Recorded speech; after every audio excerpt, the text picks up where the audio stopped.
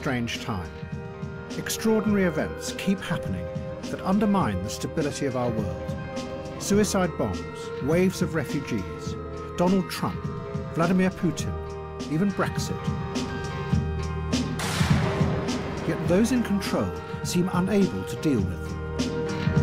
And no one has any vision of a different or a better kind of future. This film will tell the story of how we got to this strange place. It is about how over the past 40 years, politicians, financiers and technological utopians, rather than face up to the real complexities of the world, retreated.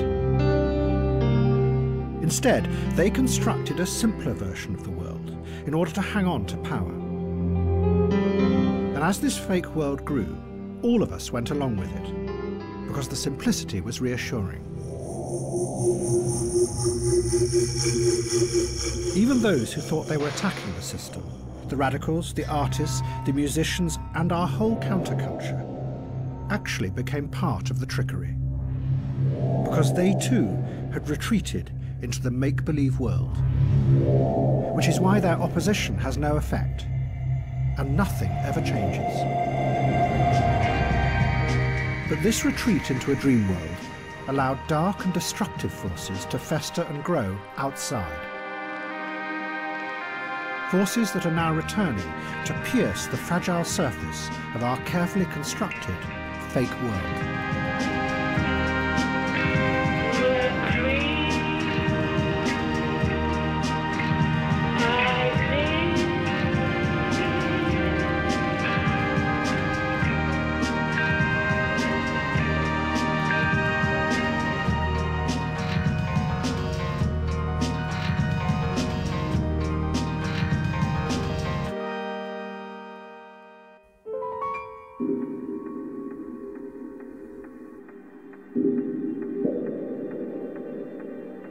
The story begins in two cities at the same moment in 1975.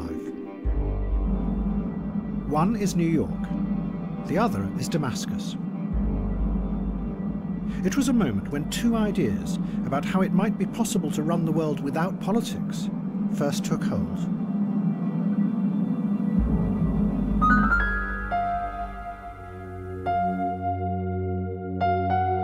In 1975, New York City was on the verge of collapse. For 30 years, the politicians who ran the city had borrowed more and more money from the banks to pay for its growing services and welfare. But in the early 70s, the middle classes fled from the city, and the taxes they paid disappeared with them. So the banks lent the city even more. But then they began to get worried about the size of the growing debt, and whether the city would ever be able to pay it back. And then one day in 1975, the banks just stopped. The city held its regular meeting to issue bonds in return for the loans, overseen by the city's financial controller. Good morning, ladies and gentlemen.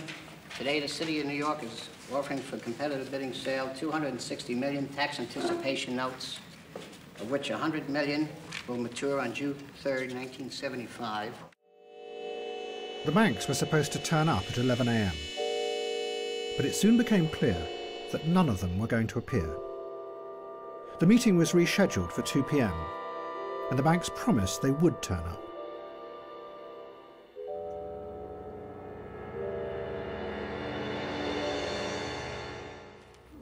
The announcement on behalf of the controller is that the offer, which we had expected to receive and announce at 2 o'clock this afternoon, is now expected at 4 o'clock. Paul, does this mean that so far nobody wants those bonds? We will be making a further announcement at 4 o'clock, and anything further that I could say now I think would not advance the interest of the sale, which is now in progress. Does this mean that you have not been able to sell them so far today? We will have a further announcement at 4 o'clock. What happened that day in New York marked a radical shift in power. The banks insisted that in order to protect their loans, they should be allowed to take control of the city. The city appealed to the president, but he refused to help. So a new committee was set up to manage the city's finances. Out of 9 members, 8 of them were bankers. It was the start of an extraordinary experiment where the financial institutions took power away from the politicians and started to run society themselves. The city had no other option. The bankers enforced what was called austerity on the city, insisting that thousands of teachers, policemen and firemen were sacked. This was a new kind of politics. The old politicians believed that crises were solved through negotiations and deals. The bankers had a completely different view. They were just the representatives of something that couldn't be negotiated with, the logic of the market. To them, there was no alternative to this system. It should run society.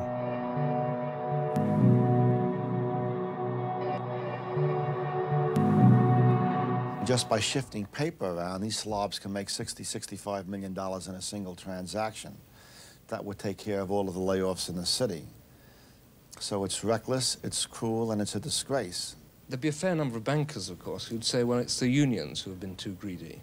Now, what would your reaction be to that? I guess they're right in a way. If you can make $60 million on a single transaction and a worker makes $9,000 a year, I suppose they're correct, and as they go back to their little estates in Greenwich, Connecticut, I want to wish them well, the slobs. But the extraordinary thing was, no one opposed the bankers. The radicals and the left-wingers, who 10 years before had dreamt of changing America through revolution, did nothing. They had retreated and were living in the abandoned buildings in Manhattan.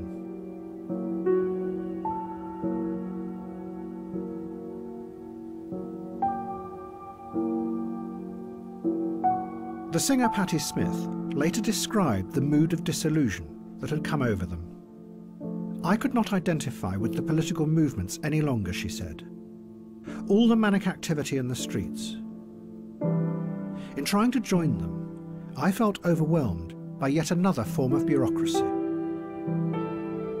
What she was describing was the rise of a new, powerful individualism that could not fit with the idea of collective political action.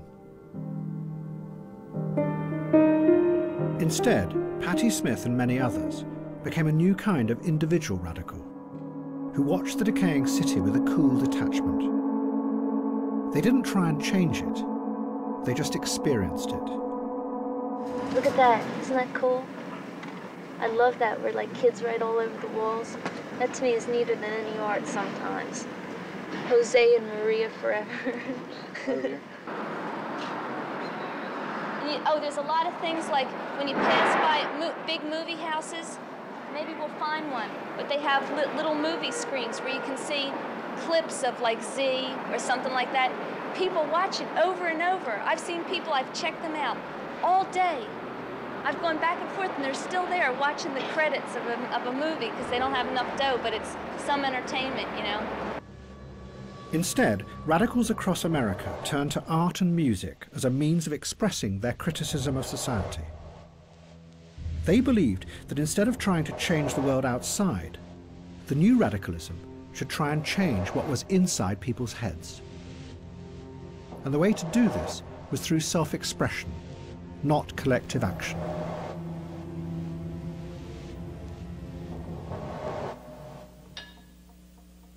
U V W X Y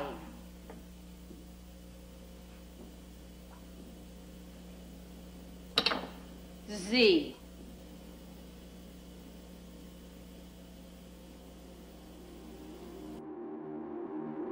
But some of the left saw that something else was really going on. That by detaching themselves and retreating into an ironic coolness, a whole generation were beginning to lose touch with the reality of power.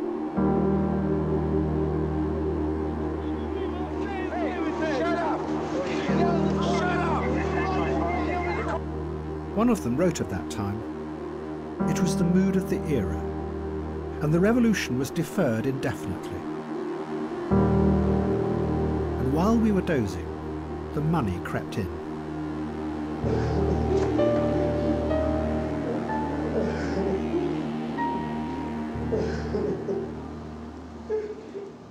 What's your date of birth, Larry?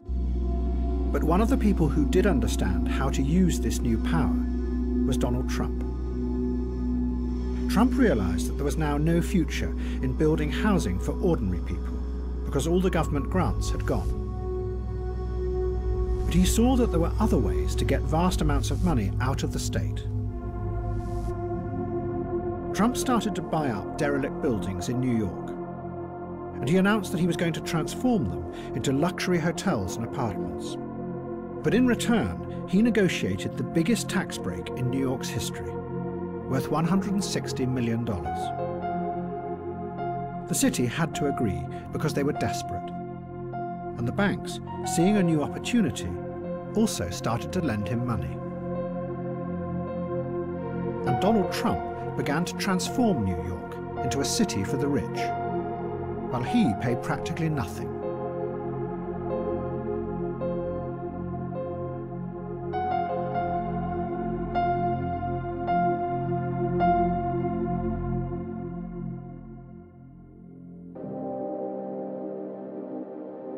At the very same time, in 1975, there was a confrontation between two powerful men in Damascus, the capital of Syria. One was Henry Kissinger, the US Secretary of State. The other was the President of Syria, Hafez al-Assad. The battle between the two men was going to have profound consequences for the world. And like in New York, it was going to be a struggle between the old idea of using politics to change the world and a new idea that you could run the world as a stable system.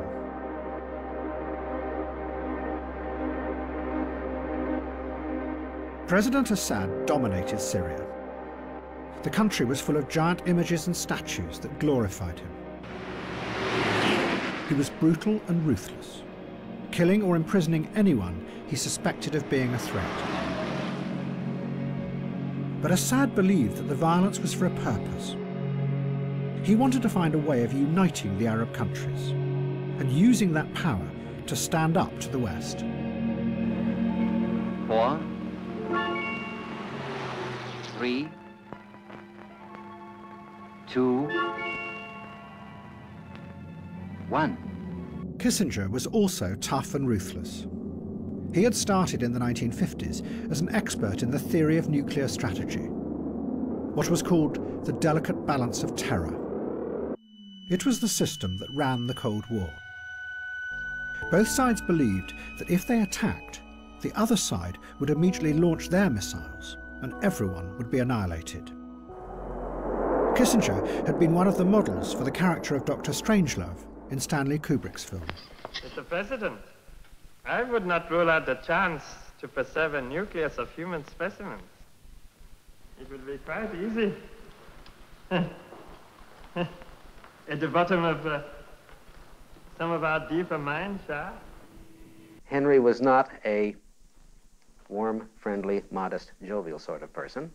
He was thought of as one of the more anxious, temperamental, self-conscious, ambitious, inconsiderate people at Harvard. Kissinger saw himself as a hard realist. He had no time for the emotional turmoil of political ideologies. He believed that history had always really been a struggle for power between groups and nations. But what Kissinger took from the Cold War was a way of seeing the world as an interconnected system. And his aim was to keep that system in balance and prevent it from falling into chaos. I believe that with all the dislocations we now experience, there also exists an extraordinary opportunity to form for the first time in history a truly global society, carried by the principle of interdependence. if we act wisely and with vision, I think we can look back to all this turmoil as the birth pangs of a more creative and better system. If we miss the opportunity, I think there's going to be chaos. The flight has been delayed, we understand now. The Kissinger will be arriving here about an hour and a half from now. So we'll just get have the press informed, and then we'll stay in contact with you. And it was this idea that Kissinger set out to impose on the chaotic politics of the Middle East. But to manage it, he knew that he was going to have to deal with President Assad of Syria. President Assad was convinced that there would only ever be a real and lasting peace between the Arabs and Israel if the Palestinian refugees were allowed to return to their homeland. Hundreds of thousands of Palestinians were living in exile in Syria, as well as in the Lebanon and Jordan. Have you found that the Palestinians here want to integrate with the Syrians at all? Oh, no, never. They don't want, not here or neither in Lebanon or in Jordan, never. No, because they want to stay as a whole, as a Palestinian. They call themselves those who go back, al-Aidun in Arabic. Assad also believed that such a peace would strengthen the Arab world. But Kissinger thought that strengthening the Arabs would destabilize his balance of power. So he set out to do the very opposite, to fracture the power of the Arab countries by dividing them and breaking their alliances, so they would keep each other in check. Kissinger now played a double game, or as he termed it, constructive ambiguity. In a series of meetings, he persuaded Egypt to sign a separate agreement with Israel. But at the same time, he led Assad to believe that he was working for a wider peace agreement, one that would include the Palestinians.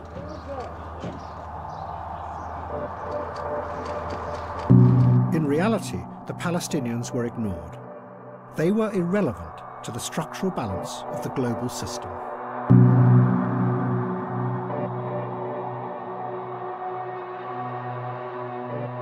The hallmark of Kissinger's thinking about international politics is its structural design. Everything is always connected in his mind to everything else. But his first thoughts are on that level, on this structural global balance of power level. And as he addresses questions of human dignity, human survival, human freedom, I think they tend to come into his mind as an adjunct of the play of nations at the power game. When Assad found out the truth, it was too late. In a series of confrontations with Kissinger in Damascus, Assad raged about this treachery. He told Kissinger that what he had done would release demons hidden under the surface of the Arab world. Kissinger described their meetings. Assad's controlled fury, he wrote, was all the more impressive for its eerily cold, seemingly unemotional demeanor. Assad now retreated. He started to build a giant palace that loomed over Damascus, and his belief that it would be possible to transform the Arab world began to fade. A British journalist who knew Assad wrote, "Assad's optimism has gone. A trust in the future has gone. What has emerged instead is a brutal, vengeful Assad, who believes in nothing except revenge."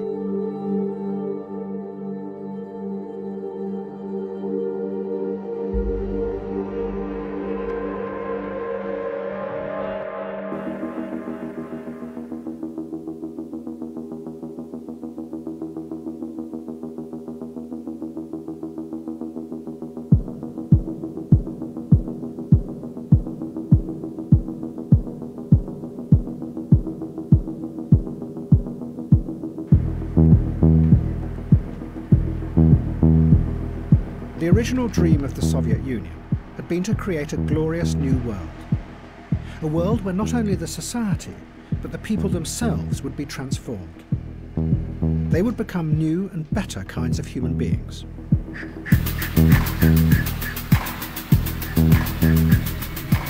But by the 1980s, it was clear that the dream had failed.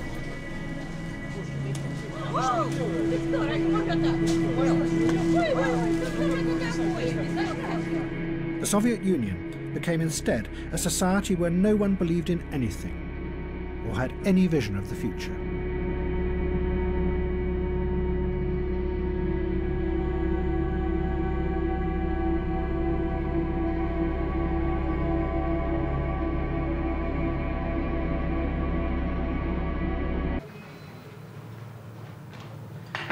А если у вас было желание, какое вы хотели бы выразить сейчас? Чего? Желание, если у вас есть, например, какое у вас было бы сейчас? Чего? Желание, мечта. Мечта? Да. Ну, как вам сказать? Не знаю дальше, что вам сказать. Мечта.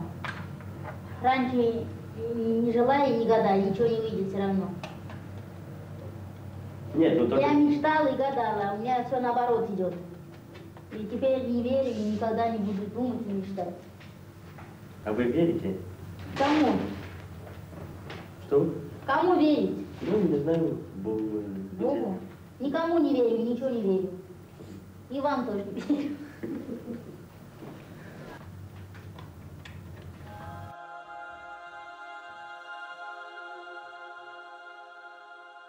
Ну, у тебя очень странная прическа. Где тебя так красиво подстригли?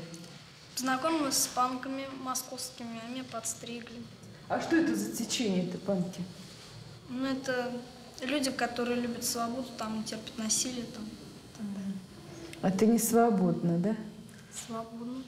Ну, мне кажется, у тебя что-то случилось. Да, у меня ничего не происходит. У меня ничего не происходит.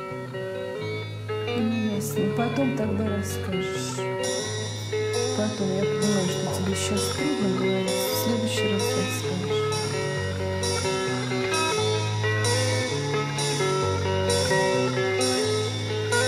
Я повторяю 10 раз и снова. Никто не знает, как же мне хуёво. И телевизор с потолка свисает. И как хуёво мне никто не знает. Все это до того подзаебало, что хочется опять начать сначала. Куплет печальный, он такой, что снова я повторяю, как же мне хуёво. Those who ran the Soviet Union had believed that they could plan and manage a new kind of socialist society. But they had discovered that it was impossible to control and predict everything, and the plan had run out of control. But rather than reveal this, the technocrats began to pretend that everything was still going according to plan. And what emerged instead was a fake version of the society. The Soviet Union became a society where everyone knew that what their leaders said was not real, because they could see with their own eyes that the economy was falling apart. But everybody had to play along and pretend that it was real, because no one could imagine any alternative. One Soviet writer called it hypernormalisation. You were so much a part of the system that it was impossible to see beyond it. The fakeness was hypernormal.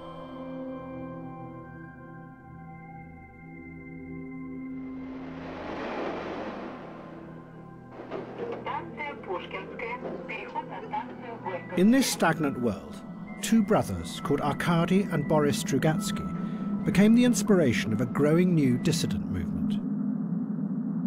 They weren't politicians. They were science fiction writers. And in their stories, they expressed the strange mood that was rising up as the Soviet Empire collapsed. Their most famous book was called Roadside Picnic. It is set in a world that seems like the present, except there is a zone that has been created by an alien force. People known as stalkers go into the zone. They find that nothing is what it seems, that reality changes minute by minute. Shadows go the wrong way. there are hidden forces that twist your body and change the way you think and feel. The picture the Strugatzkis gave was of a world where nothing was fixed, where reality, both what you saw and what you believed, had become shifting and unstable.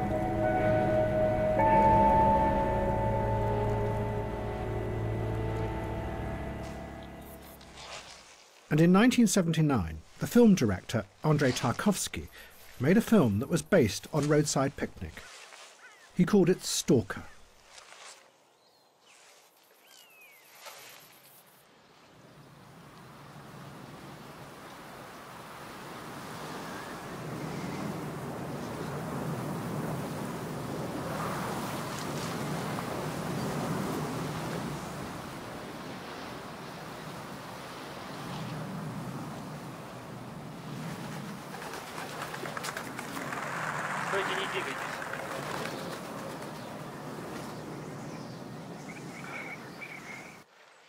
Что случилось? Зачем вы меня остановили?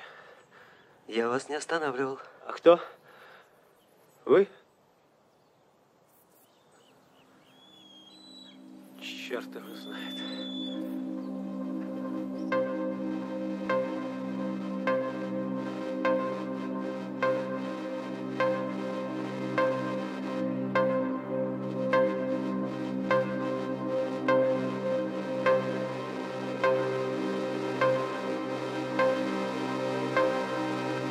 I, Ronald Reagan, do solemnly swear that I will faithfully execute the office of President of the United States. That I will faithfully execute the office of President of the United States. The new President of America had a new vision of the world. It wasn't the harsh realism of Henry Kissinger any longer. It was different. It was a simple, moral crusade, where America had a special destiny to fight evil and to make the world a better place. The places and the periods in which man has known freedom are few and far between, just scattered moments on the span of time. And most of those moments have been ours. The American people have a genius for great and unselfish deeds. Into the hands of America, God has placed the destiny of an afflicted mankind. God bless America. But this crusade was going to lead Reagan to come face to face with Henry Kissinger's legacy. And above all, the vengeful fury of President Assad of Syria. Israel was now determined to finally destroy the power of the Palestinians. And in 1982, they sent a massive army to encircle the Palestinian camps in the Lebanon. Do you know how strong the Israelis are? Do you know how many tanks they have outside Beirut? Do you know how strong they are? يعني بيقول انه احنا بنعرف انه الاسرائيليين اقوياء، فهل هذا بيأثر علينا؟ اسرائيل وامريكا وكل دول العالم ما بتأثر علينا طول ما سلاحنا بايدنا، ولا اي دولة في العالم تقدر تحاربنا. That means we are not ready to surrender. طول ما هو الشعب رافع راسه والشعب معنا ما حدا بيقدرنا. طلع شاب يانج لسه بيبل اولاد صغار على الحرب.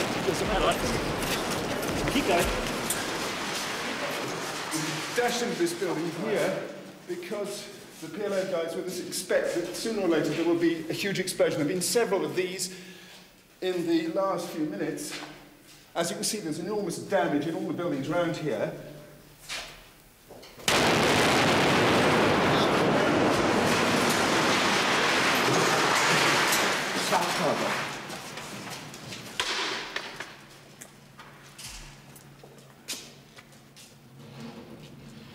Quick.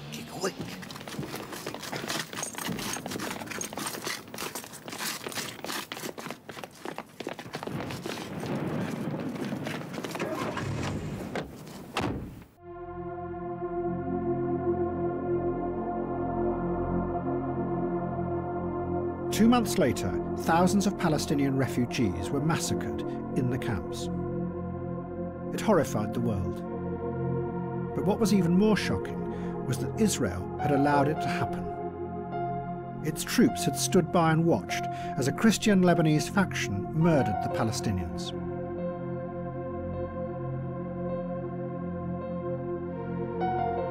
This was the first of the massacres we discovered yesterday. Now, 24 hours later, the stench here is appalling. But the effects on the Israelis of what their Christian allies did here and in dozens of other places around this camp are going to be immense. There's always been a risk of such massacres if Christian militiamen were allowed to come into Palestinian camps, and the Israelis seem to have done nothing to prevent them coming into this one. In the face of the horror and the growing chaos, President Reagan was forced to act. He announced that American Marines would come to Beirut to lead a peacekeeping force.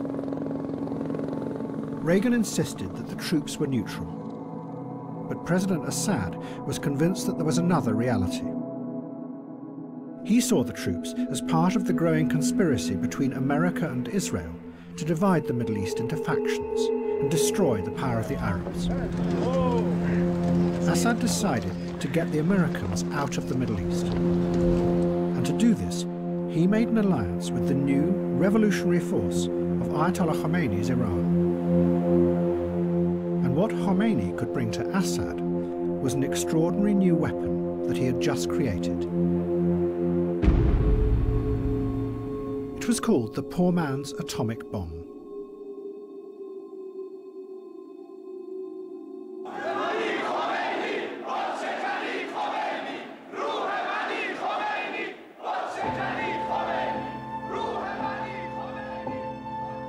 Ayatollah Khomeini had come to power 2 years before as the leader of the Iranian Revolution.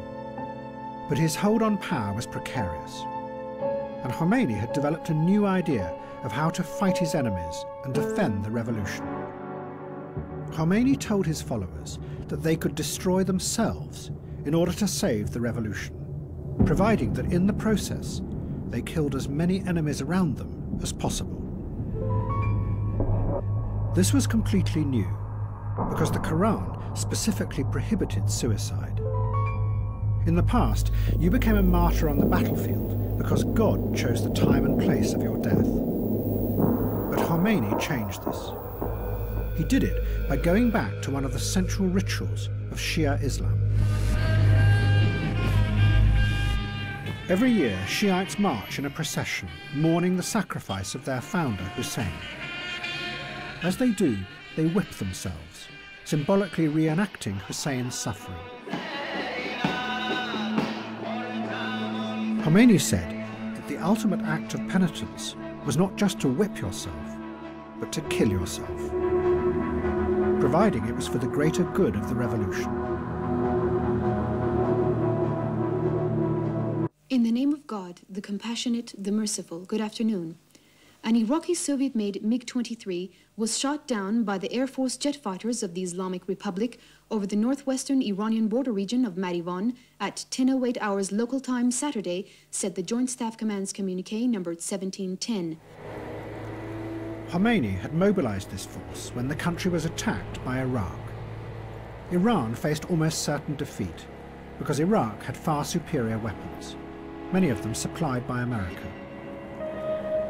So the revolutionaries took tens of thousands of young boys out of schools, put them on buses and sent them to the front line.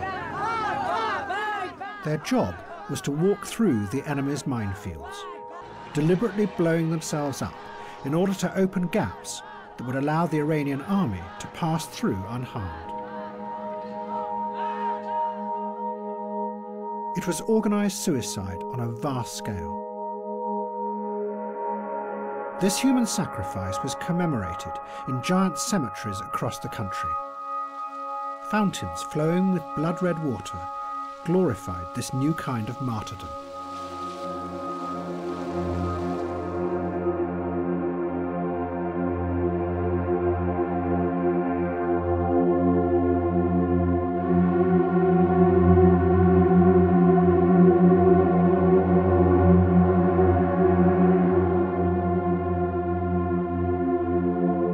It was this new idea of an unstoppable human weapon that President Assad took from Khomeini and brought to the West for the first time. But as it travelled, it would mutate into something even more deadly. Instead of just killing yourself, you would take explosives with you into the heart of the enemy, and then blow yourself up, taking dozens or even hundreds along with you. It would become known as suicide bombing. In October 1983, 2 suicide bombers drove trucks into the US Marine barracks in Beirut. It was seeing something move that took me out of my trance. And then I recognized, oh yes, Marines were in that building. A lot of Marines were in that building. And that's when I ran down, and it was a black Marine. He looked white. The dust, it just covered him. The massive explosions killed 241 Americans. The bombers were members of a new militant group that no one had heard of. They called themselves Hezbollah, and although many of them were Iranian, they were very much under the control of Syria and the Syrian intelligence agencies. President Assad was using them as his proxies to attack America. Whoever carried out yesterday's bombings, Shia Muslim fanatics, devotees of the Ayatollah Khomeini, or whatever, it is Syria who profits politically. The most significant fact is that the dissidents live and work with Syrian protection. So it is to Syria, rather than to the dissident group's guiding light, Ayatollah Khomeini of Iran, that we must look for an explanation of the group's activities. Destabilization is Syria's Middle Eastern way of reminding the world that Syria must not be left out of plans for the future of the area.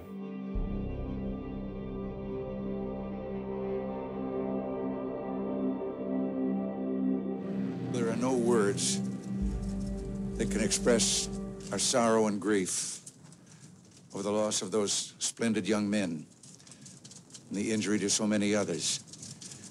But these deeds make so evident the bestial nature of those who would assume power if they could have their way and drive us out of that area. But despite his words, within 4 months, President Reagan withdrew all the American troops from the Lebanon. The Secretary of State, George Shultz, explained, "We became paralyzed by the complexity that we faced," he said. So the Americans turned and left. For President Assad, it was an extraordinary achievement. He was the only Arab leader to have defeated the Americans and forced them to leave the Middle East. He had done it by using the new force of suicide bombing, a force that once unleashed was going to spread with unstoppable power. But at this point, both Assad and the Iranians thought that they could control it. And what gave it this extraordinary power was that it held out the dream of transcending the corruptions of the world and entering a new and better realm. One should defend the realm of Islam and Muslims against heretics and invaders. And to fulfill this duty, one should even sacrifice one's life. We believe that martyrs can overlook our deeds from the other world. It means that after death, the martyr lives and can still witness this world.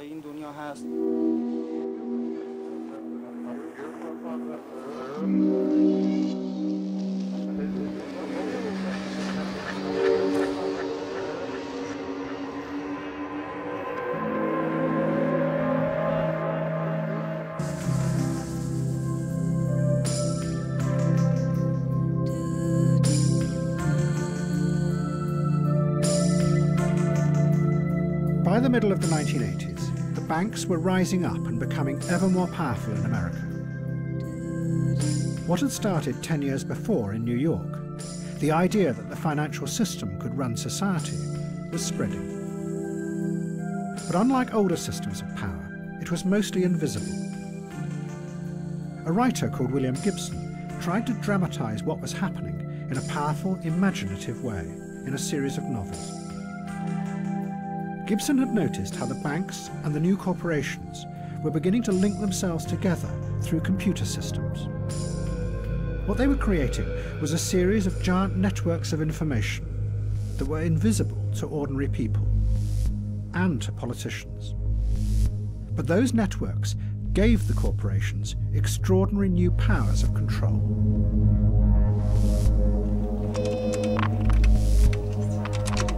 Good morning, Southwest Development. May I help you? Gibson gave this new world a name. He called it cyberspace, and his novels described a future that was dangerous and frightening. Hackers could literally enter into cyberspace, and as they did, they travelled through systems that were so powerful that they could reach out and crush intruders by destroying their minds. In cyberspace, there were no laws and no politicians to protect you. Just raw, brutal, corporate power.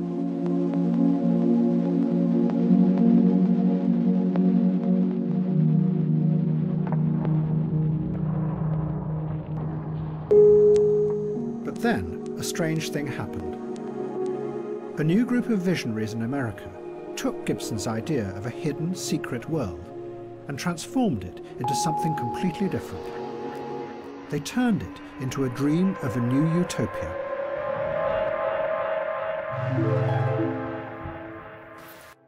They were the technological utopians who were rising up on the west coast of America.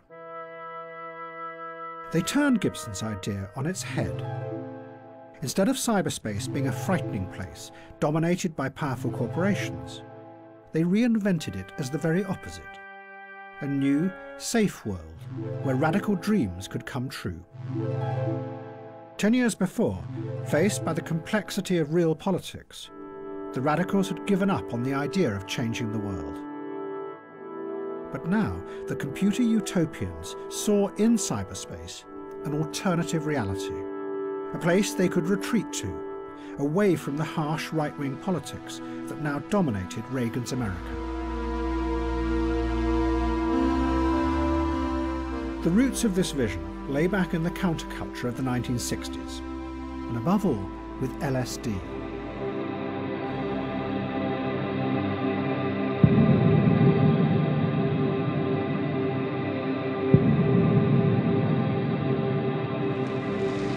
We've got some more acid over here if you want to go ahead and drop it. Many of those who had taken LSD in the 60s were convinced that it was more than just another drug, that it opened human perception and allowed people to see new realities that were normally hidden from them. See, the ones that have white in them are really great.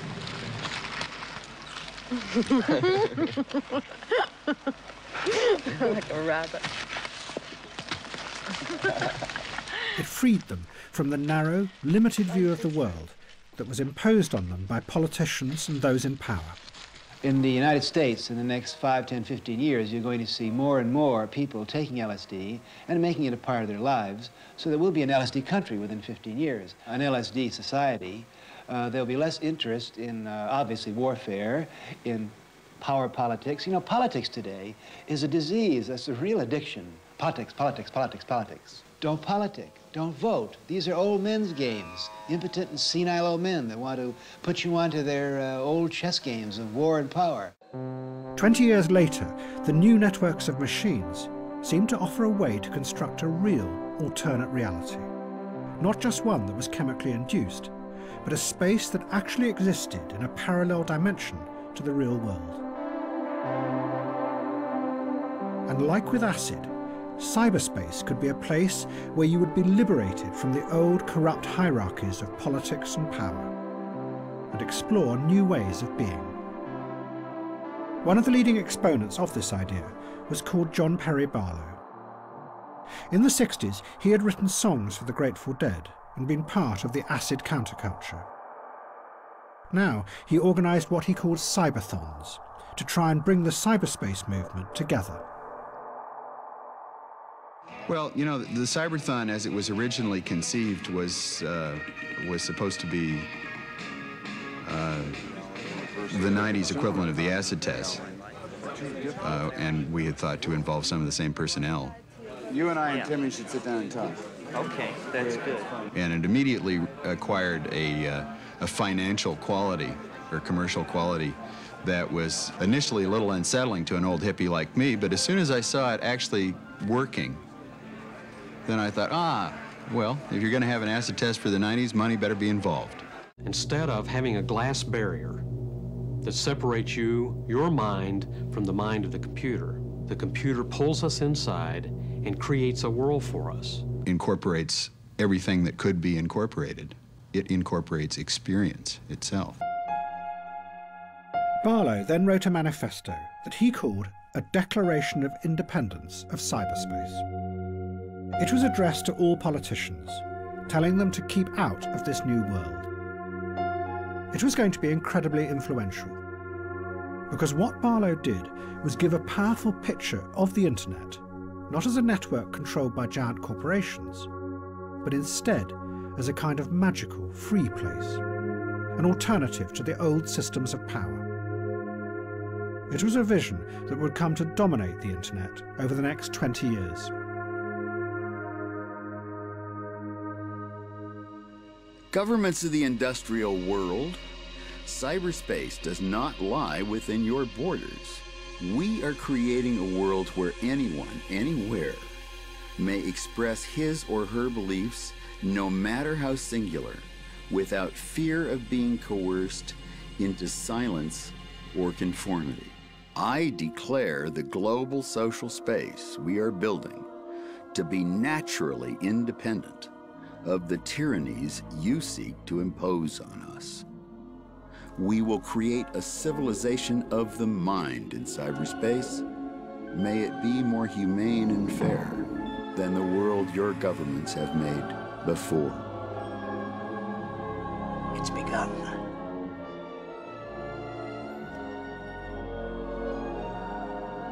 This is the key to a new order. This code disk means freedom. But two young hackers in New York thought that Barlow was describing a fantasy world, that his vision bore no relationship at all to what was really emerging online. They were cult figures on the early online scene, and their fans followed and recorded them. They called themselves Fiber Optic and Acid Freak.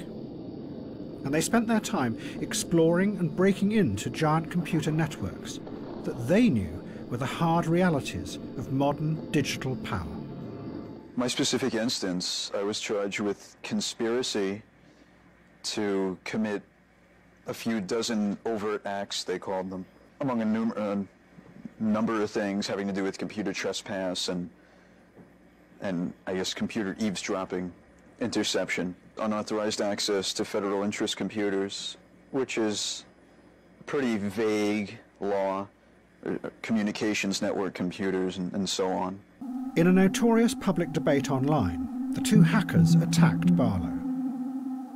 What infuriated them most was Barlow's insistence that there was no hierarchy or controlling powers in the new cyber world. The hackers set out to demonstrate that he was wrong. Acid Freak hacked into the computers of a giant corporation called TRW. TRW had originally built the systems that ran the Cold War for the US military. They had helped create the delicate balance of terror. Now, TRW had adapted their computers to run a new system, that of credit and debt. Their computers gathered up the credit data of millions of Americans and were being used by the banks to decide individuals' credit ratings. The hackers broke into the TRW network, stole Barlow's credit history, and published it online.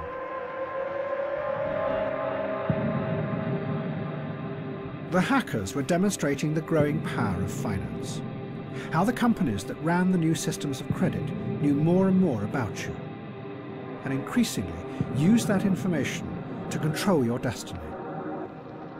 And the system that was allowing this to happen were the new giant networks of information connected through computer servers. The hackers were questioning whether Barlow's utopian rhetoric about cyberspace might really be a convenient camouflage, hiding the emergence of a new and growing power that was way beyond politics.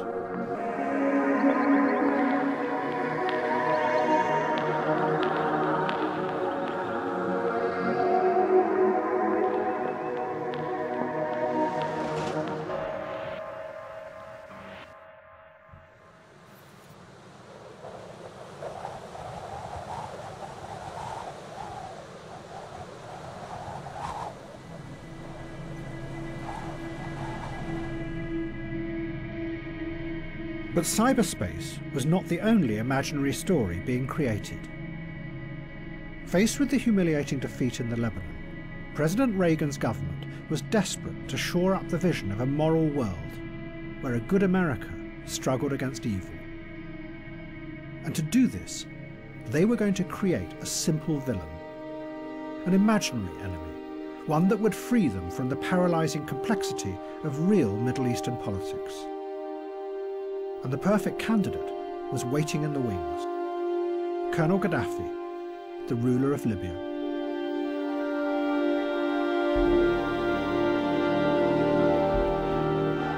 The Americans were going to ruthlessly use Colonel Gaddafi to create a fake terrorist mastermind. And Gaddafi was going to happily play along, because it would turn him into a famous global figure.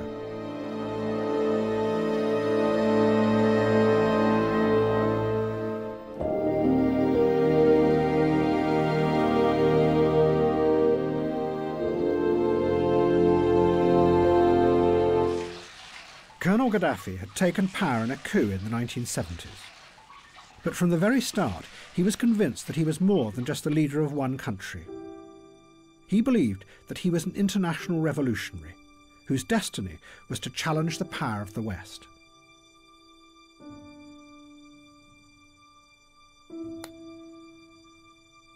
Gentlemen, the Queen.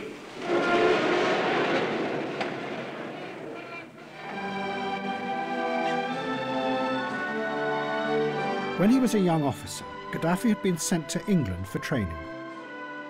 And he had detested the patronising racism that he said he had found at the heart of British society.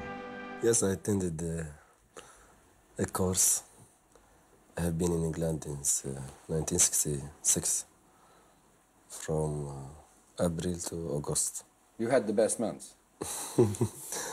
I was in Beaconsfield, a village called Beaconsfield, in Army School.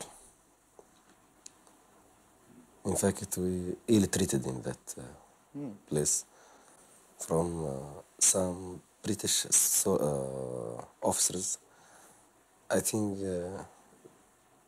those officers were Jews, maybe Jews.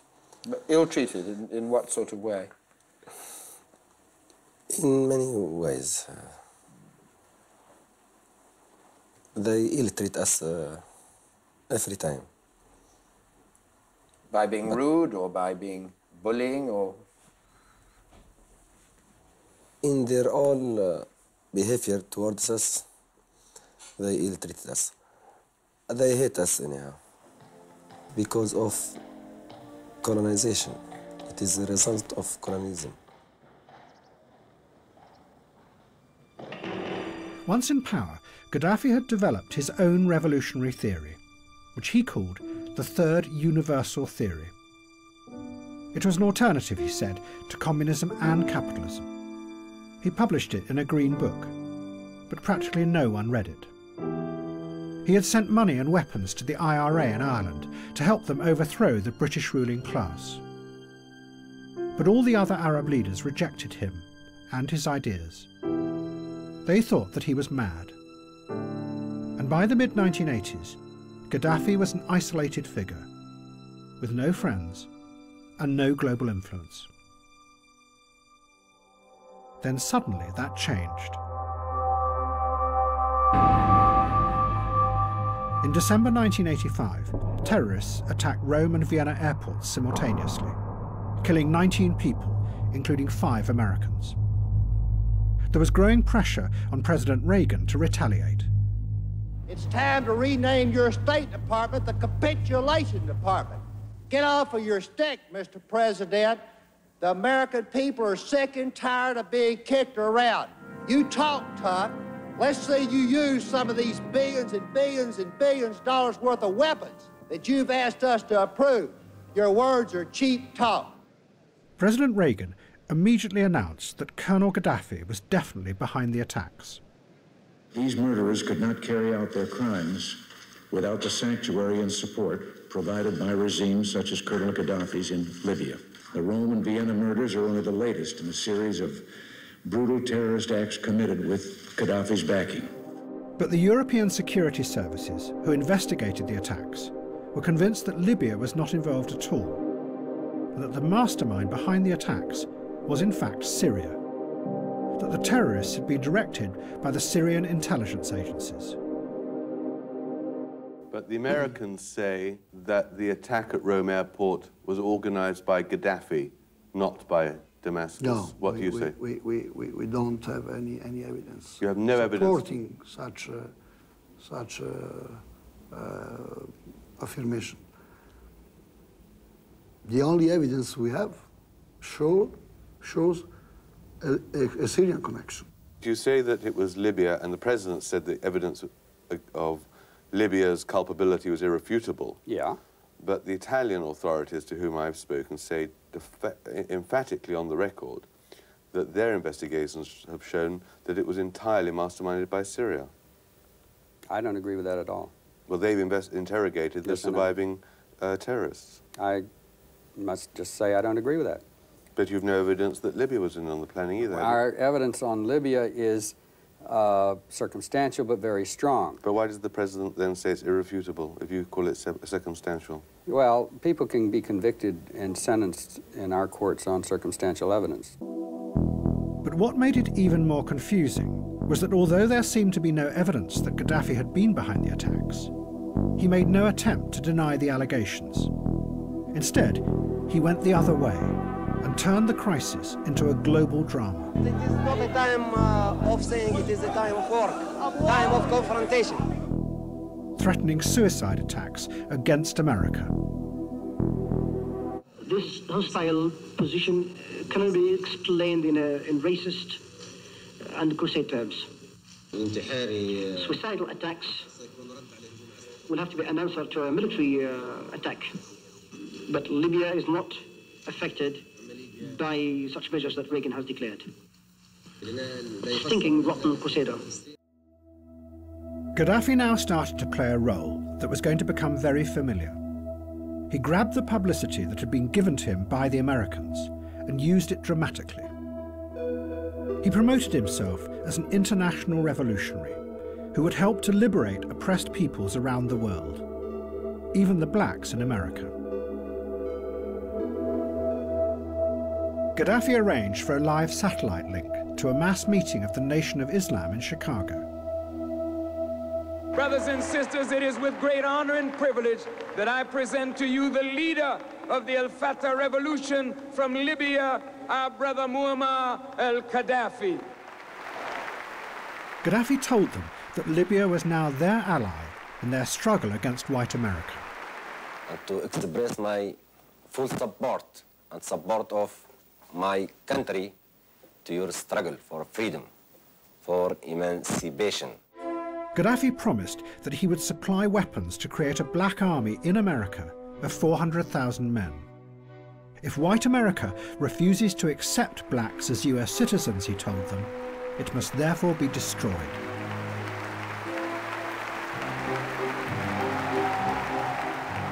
Gaddafi also invited a group of German rocket scientists to come to Libya to build him a rocket.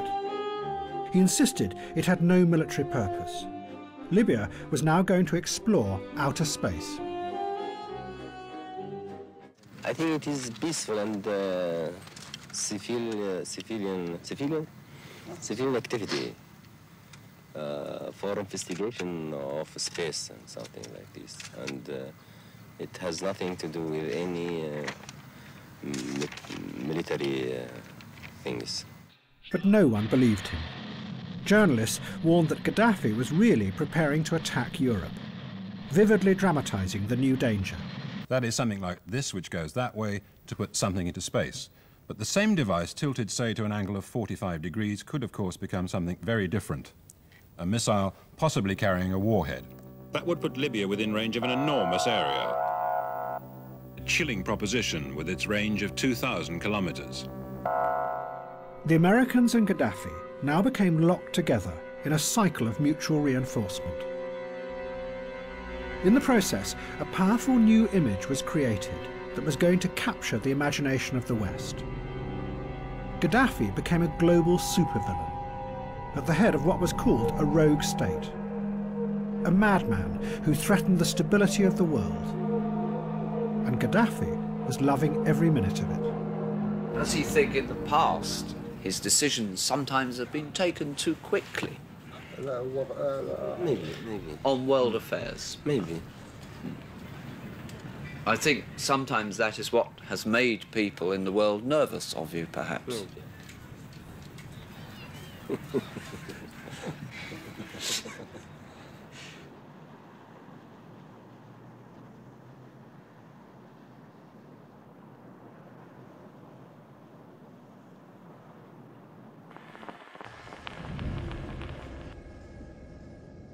Then there was another terrorist attack at a discotheque in West Berlin.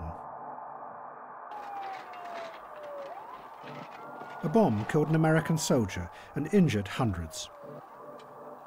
The Americans released what they said were intercepts by the National Security Agency that proved that Colonel Gaddafi was behind the bombing, and a dossier that they said proved that he was also the mastermind behind a whole range of other attacks. President Reagan ordered the Pentagon to prepare to bomb Libya. But again, there were doubts, this time within the American government itself. There were concerns that analysts were being pressured to make a case that didn't really exist. And to do it, they were taking Gaddafi's rhetoric about himself as a global revolutionary and his manic ravings, and then representing them as fact.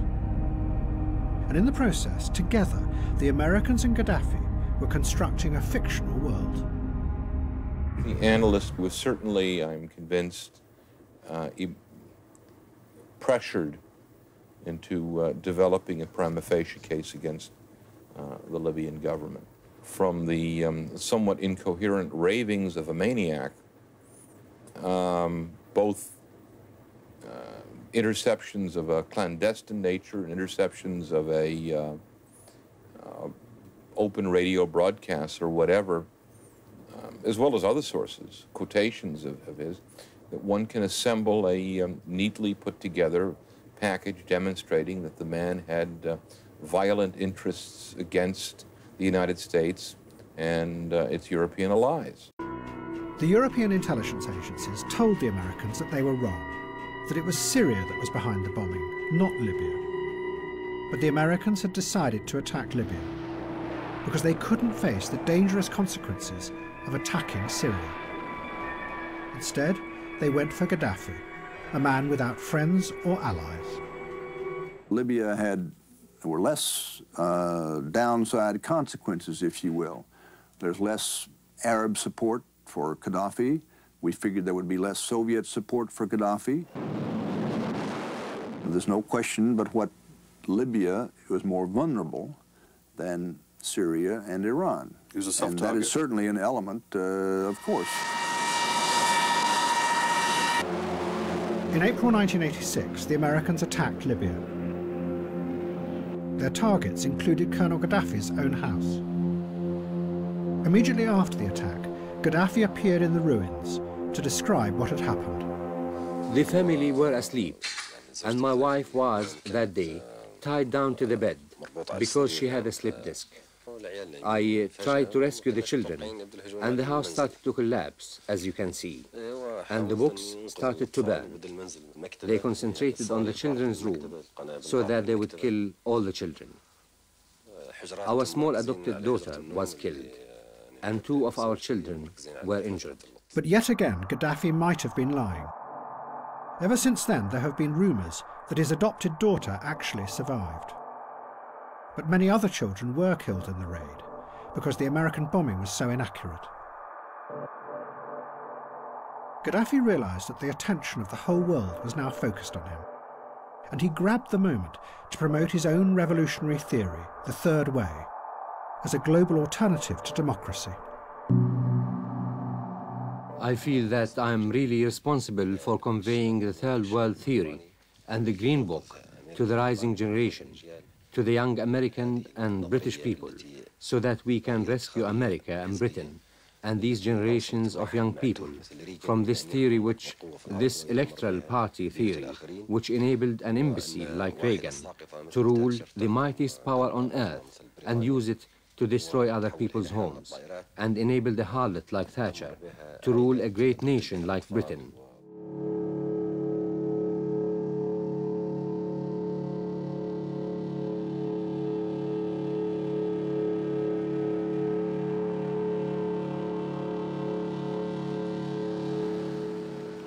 Look at that. What the heck is that? Oh my God. Look at that. Holy crap.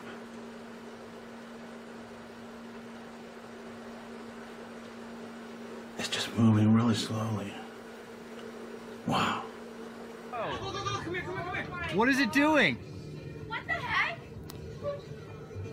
Guys, it's a freaking Whoa! Oh my gosh! What is happening? What is happening? What is going on?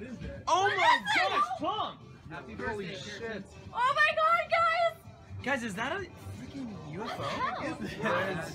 Wait, can you get a good video? Good. What is it? What the hell?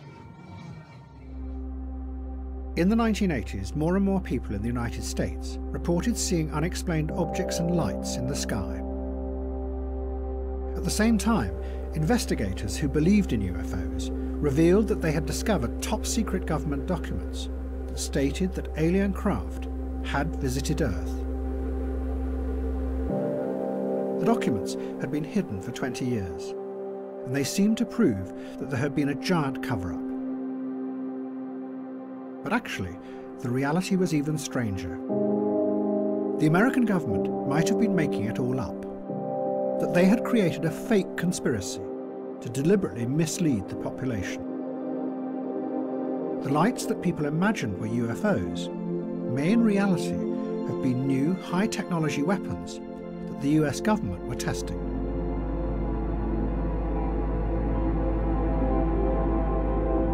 The government had developed the weapons because they, in turn, imagined that the Soviet Union was far stronger than it was, and still wanted to conquer the world. The government wanted to keep the weapons secret, but they couldn't always hide their appearance in the skies. So it is alleged that they chose a number of people to use to spread the rumour that these were really alien visitations. One of those chosen was called Paul Benowitz, who lived outside a giant airbase in New Mexico and had noticed strange things going on. Years later, I sat down with Paul at dinner and told Paul exactly that everything we did was a sanctioned counterintelligence operation to convince him that what he was seeing was UFOs, and that what we didn't want him to know was that he tapped into something on the base, and we didn't want him to ever disclose that. We kind of planted the seed in Paul that what he was seeing and what he was hearing and what he was collecting was, in fact, probably maybe UFOs. Benowitz and others chosen by the agency were, it is alleged, given a series of forged documents. Many of them were top-secret memos by the military describing sightings of unidentified aerial vehicles. The documents spread like wildfire, and they formed the basis for the wave of belief in UFOs that would spread through America in the 1990s. What the fuck is that, nigga?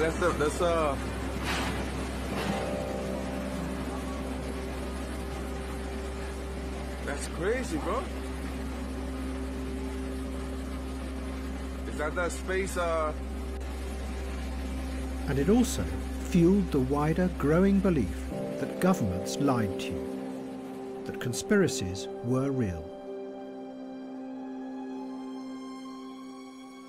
What the Reagan administration were doing, both with Colonel Gaddafi and with the UFOs, was a blurring of fact and fiction. But it was part of an even broader program. The president's advisors had given it a name.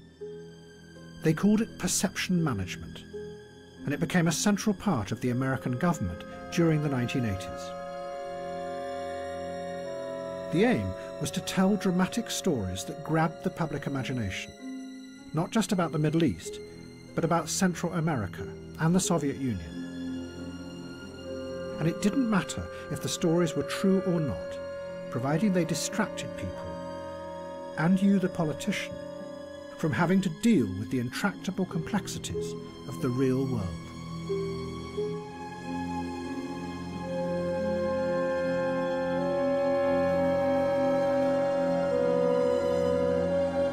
Reality became less and less of an important factor in American politics. It wasn't what was real that was driving anything, or the facts driving anything. It was how you could turn those facts, or twist the facts, or even make up the facts, to make your opponent look bad. So perception management became a device, and the facts could be twisted. Anything could be anything. It becomes, how can you manipulate the American people? And in the process, reality becomes what? Reality becomes simply something to play with to achieve that end. Reality is not important in this context. Reality is simply something that you handle. But something was about to happen that would demonstrate dramatically just how far the American government had detached from reality. The Soviet Empire was about to implode. And no one, none of the politicians, or the journalists, or the think tank experts, or the economists, or the academics saw it coming.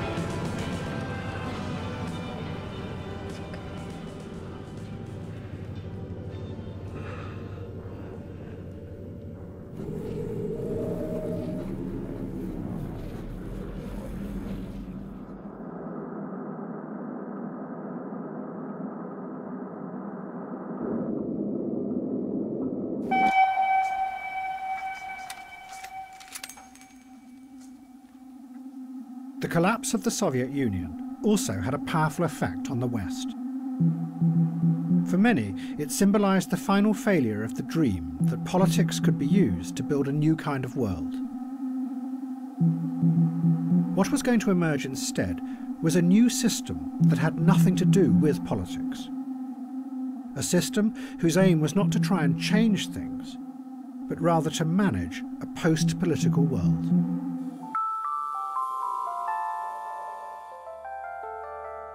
One of the first people to describe this dramatic change was a left-wing German political thinker called Ulrich Beck. Beck said that any politician who believed that they could take control of society and drive it forward to build a better future was now seen as dangerous. In the past, politicians might have been able to do this, but now they were faced with what he called a runaway world, where things were so complex and interconnected, and modern technologies so potentially dangerous, that it was impossible to predict the outcomes of anything you did. The catalogue of environmental disasters proved this. Politicians would have to give up any idea of trying to change the world. Instead, their new aim would be to try and predict the dangers in the future, and then find ways to avoid those risks. Although Beck came from the political left, the world he saw coming was deeply conservative. The picture he gave was of a political class reduced to trying to steer society into a dark and frightening future, constantly peering forward and trying to see the risks coming towards them. Their only aim, to avoid those risks and keep society stable. It only lasted for a few seconds, so you're basically shocked. You really didn't know what was going on at the time. Where were you in the building and where was the explosion? Oh my God! But a system that could anticipate the future and keep society stable was already being built, pieced together from all kinds of different and sometimes surprising sources, all of them outside politics. One part of it was taking shape in a tiny town in the far northwest of the United States called East Wenatchee. It was a giant computer whose job was to make the future predictable.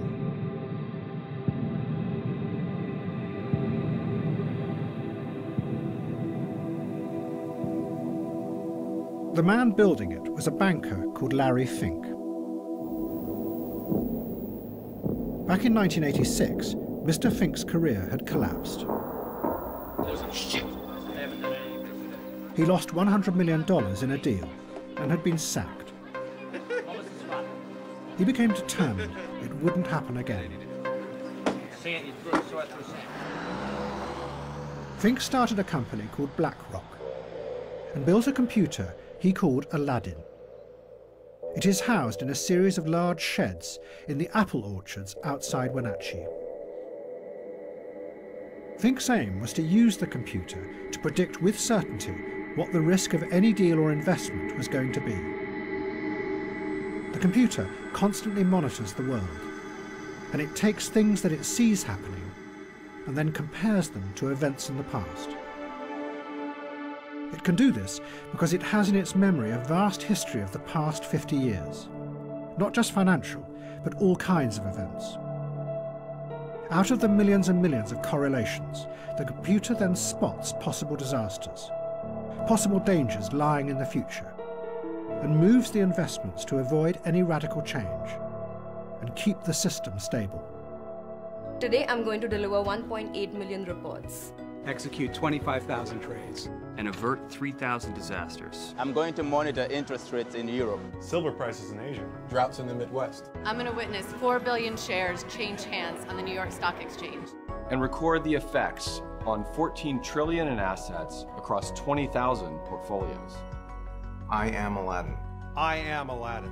And today, I'll find the numbers behind the numbers. I will see the trends the models don't. The connections. The risks. I am Aladdin. I'm Aladdin, and I will get the data right. I am 25 million lines of code. Written by hundreds of people. Across 2 decades. I'm smarter than any algorithm. More powerful than any processor. Because I am Aladdin. Because I am Aladdin. I am Aladdin.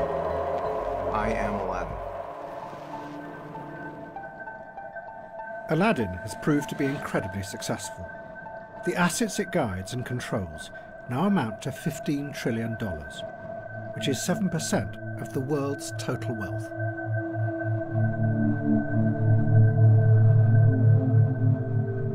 But Wenatchee was also a dramatic example of another kind of craving for stability and reassurance. More of its citizens took Prozac than practically any other town in America. When a person's central nervous system is changed by an SSRI with that medicine, they will view things differently, and they will be strangers. They look at things differently. I have a chemical up here that changes me. I think differently. For me, it was like walking around like this for my whole life and really not knowing that I was nearsighted. I mean, really. I mean, no one had ever offered me glasses. And then all of a sudden, here comes somebody that says, okay, now try these on, try this Prozac on. And I tried it on, and for the first time in my life, I went, whoa, is this the way reality really is? Your perception can be changed, and it's frightening and it's scary to people. It speaks of science fiction almost.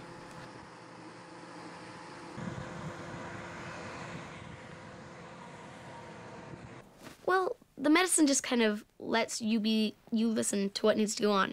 And then your doctor, you know, every time you come back, he says, oh, you're looking so much better. And then he just, like Jim, every time I come in, he goes, you're so beautiful, you know? And he isn't even sucking up. I mean, he's being nice, you know? You're beautiful, you're nice, you're friendly, you've got so much going for you. And I think, yeah, I do, yeah. So I go out and I tell my friends, oh, I feel so much better about myself. You know, Mom goes out, oh, I feel so much better about myself. So your friends start saying, you know, I've seen such an improvement. I've seen such improvement. And everybody improves all the way around. They see improvement. You know, it's like everybody's kind of brainwashing each other into being happy. But there was a more effective way of reassuring people that was being developed that did not involve medication. It too came from computer systems, but this time artificial intelligence. But the way to do it had been discovered by accident.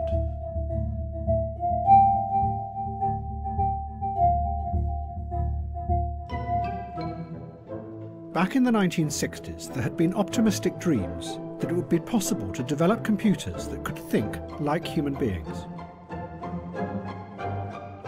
Scientists then spent years trying to program the rules that governed human thought. But they never worked.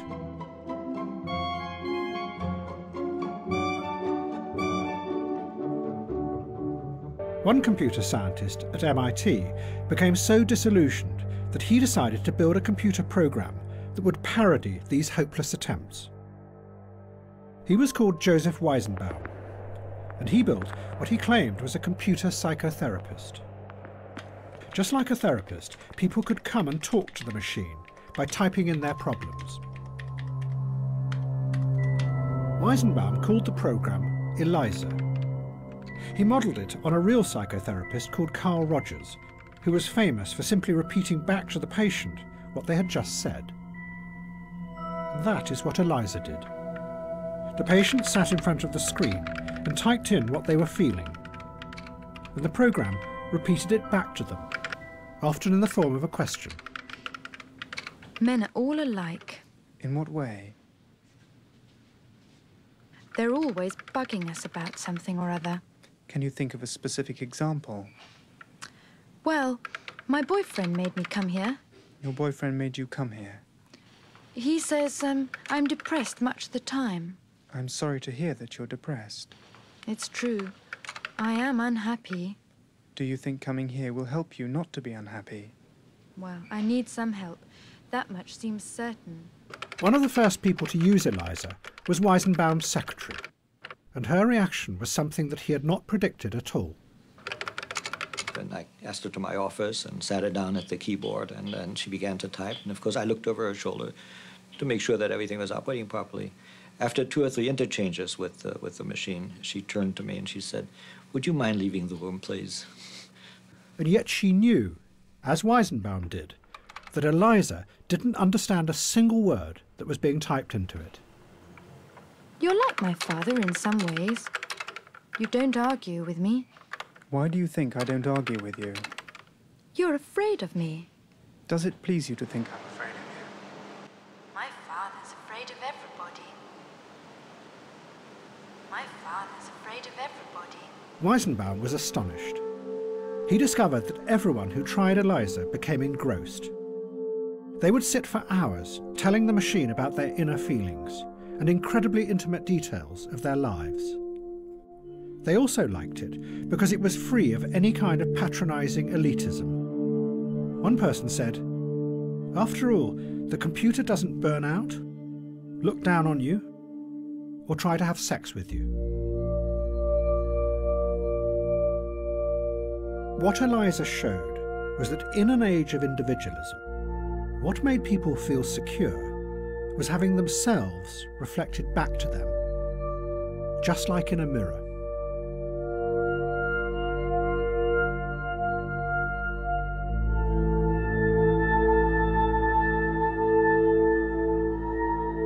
Artificial intelligence changed direction and started to create new systems that did just that, but on a giant scale.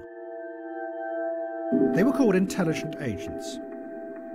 They worked by monitoring individuals, gathering vast amounts of data about their past behaviour, and then looked for patterns and correlations from which they could predict what they would want in the future. It was a system that ordered the world in a way that was centred around you. And in an age of anxious individualism, frightened of the future, that was reassuring, just like Eliza. A safe bubble that protected you from the complexities of the world outside.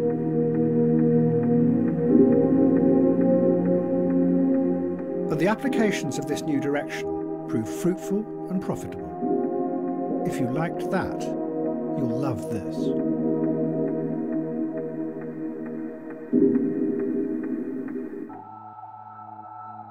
What was rising up in different ways was a new system that promised to keep the world stable. Its tentacles reached into every area of our lives. Finance promised that it could control the unpredictability of the free market, while individuals were more and more monitored to stabilise their physical and mental states. And increasingly, the intelligent agents online predicted what people would want in the future and how they would behave.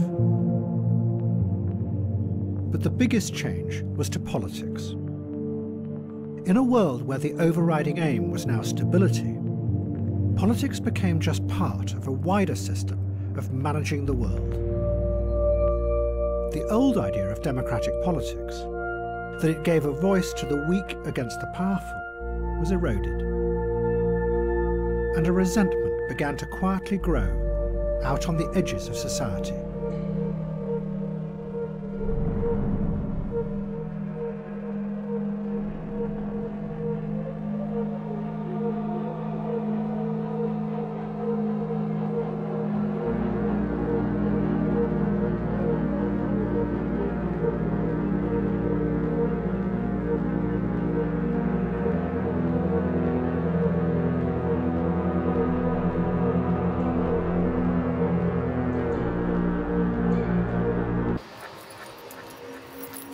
But the new system did have a dangerous flaw. Because in the real world, not everything can be predicted by reading data from the past. And someone who was about to discover that to his own cost was Donald Trump.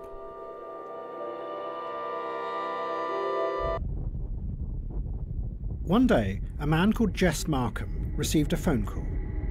It was from Donald Trump, and Trump was desperate for help.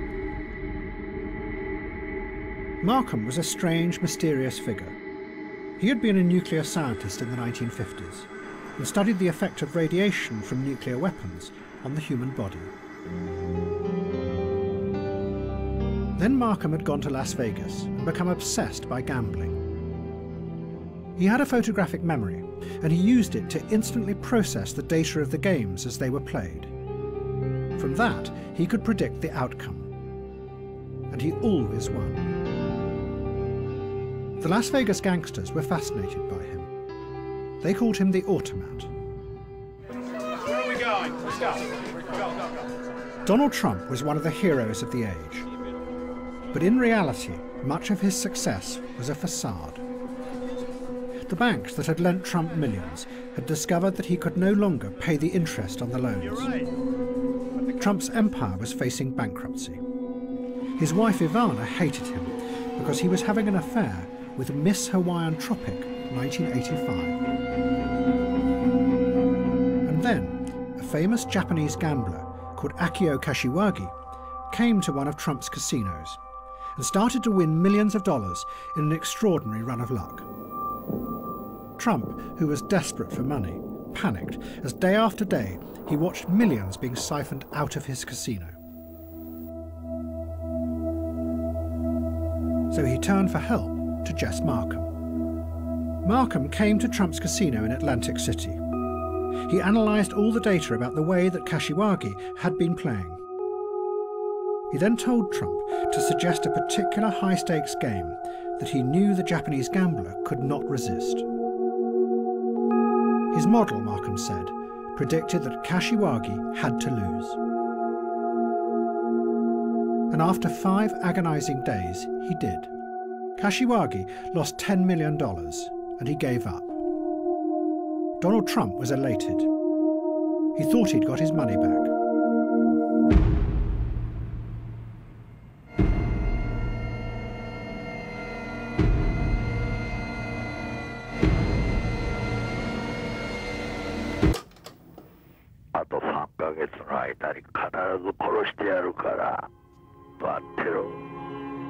Before Kashiwagi could pay his debt, he was hacked to death in his kitchen by Yakuza gangsters.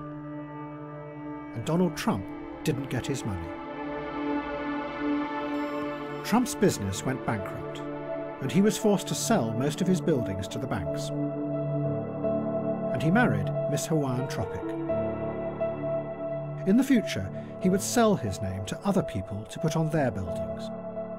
And he himself would become a celebrity tycoon.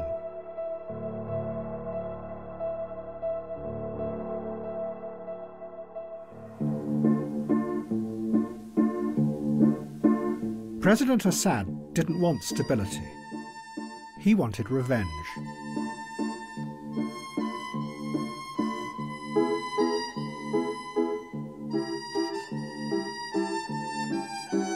In December 1988, a bomb exploded on a Pan Am plane over Lockerbie in Scotland. Almost immediately, investigators and journalists pointed the finger at Syria. The bombing had been done, they said, in revenge for the Americans shooting down of an Iranian airliner in the Gulf a few months before. And for 18 months, everyone agreed that this was the truth. But then, a strange thing happened. The security agencies said that they had been wrong. It hadn't been Syria at all. It was Libya who had been behind the Lockerbie bombing. But many journalists and politicians did not believe it. They were convinced that the switch had happened for the most cynical of reasons. That America and Britain desperately needed Assad as an ally in the coming Gulf War against Saddam Hussein. So once again, they blamed Colonel Gaddafi as the terrorist mastermind. Well, Syria, of course, was unfortunately accused of many terrorist outrage and of harbouring terrorist groups. It appears that we have now restored relations with them, as have the Americans. They're now our friends, although we get no real assurances on the past whatsoever. It strikes me as very strange indeed that many of the things we thought were previously the responsibility of Syria have now dramatically become the responsibility of Libya. But Assad was not really in control, because he had released forces that no one would be able to control. The force that 10 years before he had brought from Iran to attack the West, the human bomb, was now about to jump like a virus from Shia to Sunni Islam.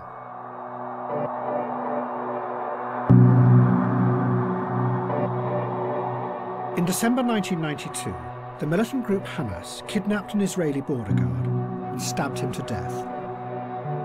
The Israeli response was overwhelming.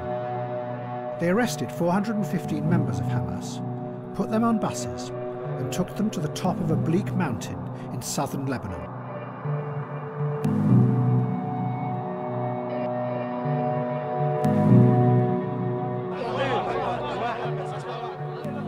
They left them there and refused to allow any humanitarian aid through.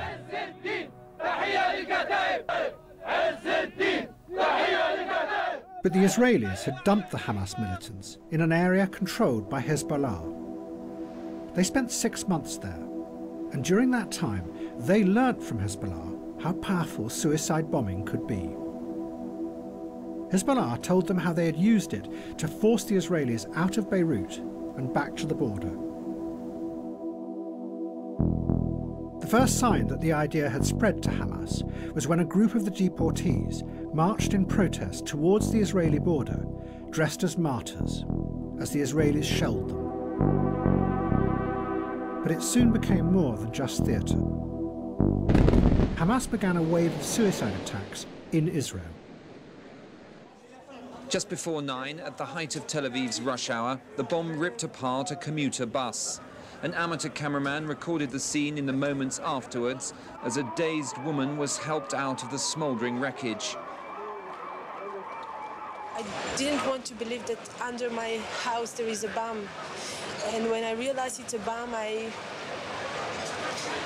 started to cry because it was the first time I saw it in Tel Aviv. Hamas sent the bombers into the heart of Israeli cities to blow themselves up and kill as many around them as possible. In doing this, Hamas were going much further than Hezbollah ever had. They were targeting civilians, something Hezbollah had never done. The tactic shocked the Sunni world. This was something completely alien to its history. Not only did the Quran forbid suicide, but Sunni Islam did not have any rituals of self-sacrifice, unlike the Shias. The most senior religious leader in Saudi Arabia insisted it was wrong.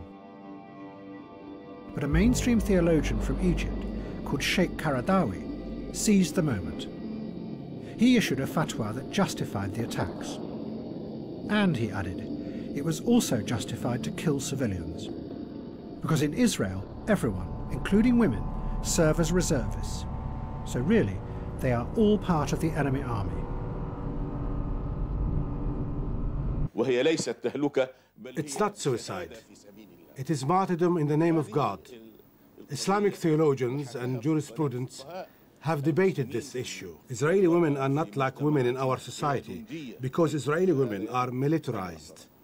Secondly, I consider this type of martyrdom operation as an indication of justice of Allah Almighty.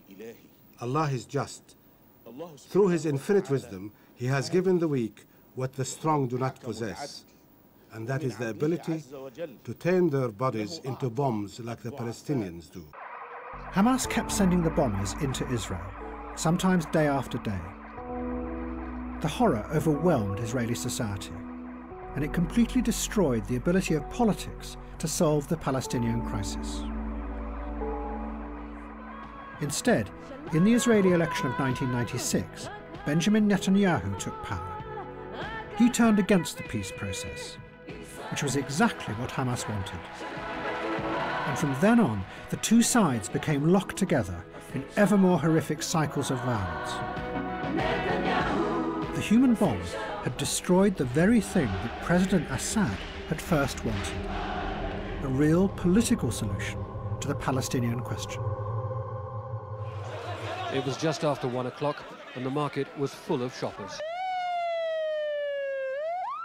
Streams of ambulances came to carry away the dead and the injured. It was a place of appalling suffering, but even with the first grief came the immediate political impact on the peace process. It's impossible. This moment it will be the end, must be the end of this bloody peace process.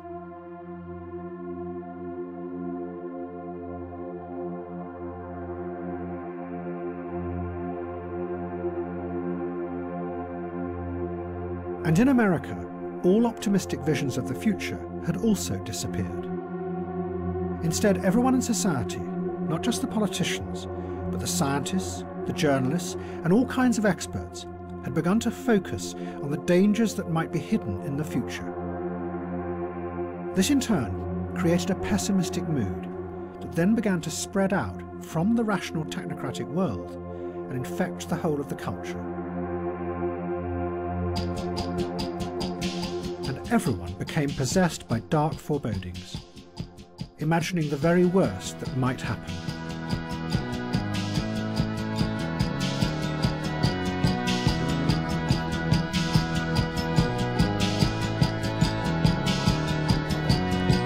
baby, dream. Dream, baby, dream. Dream, baby, dream. Dream, baby, dream. Forever.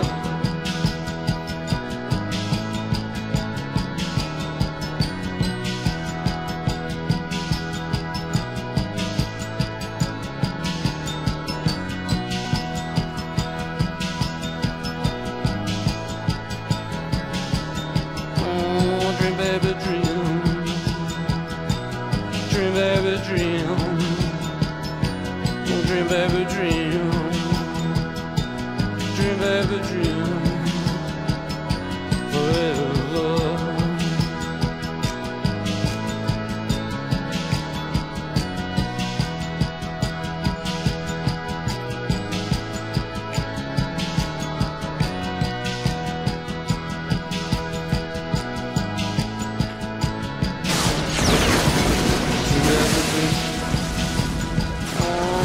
Gotta keep those dreams burning. Keep those dreams burning forever. Dream, baby, dream. Dream, baby, dream. Dream, baby, dream. Dream, baby, dream. Dream, baby, dream, baby. Dream, baby, dream, baby. Dream, baby, dream.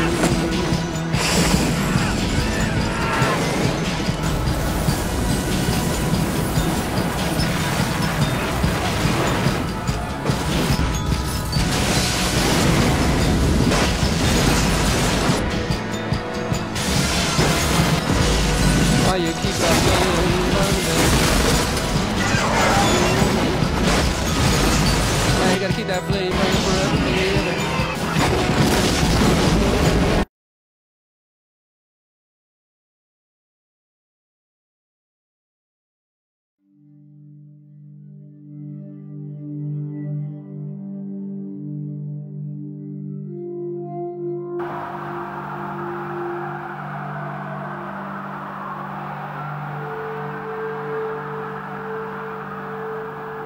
The attacks in September 2001 were suicide bombs, but now on a huge scale. They demonstrated the terrifying power of this new force to penetrate all defences. They had come to kill thousands of Americans on their own soil.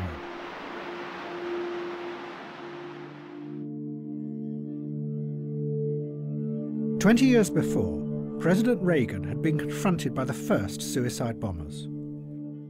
They had been unleashed by President Assad of Syria to force America out of the Middle East.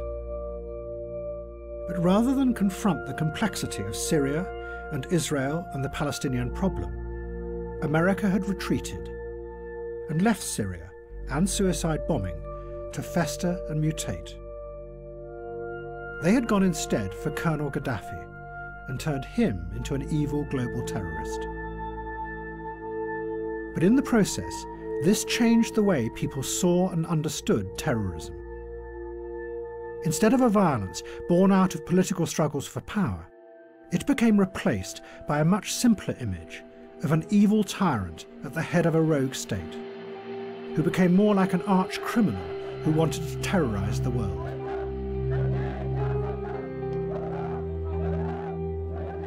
All the politics and power dropped away. The problem was just them and their evil personalities.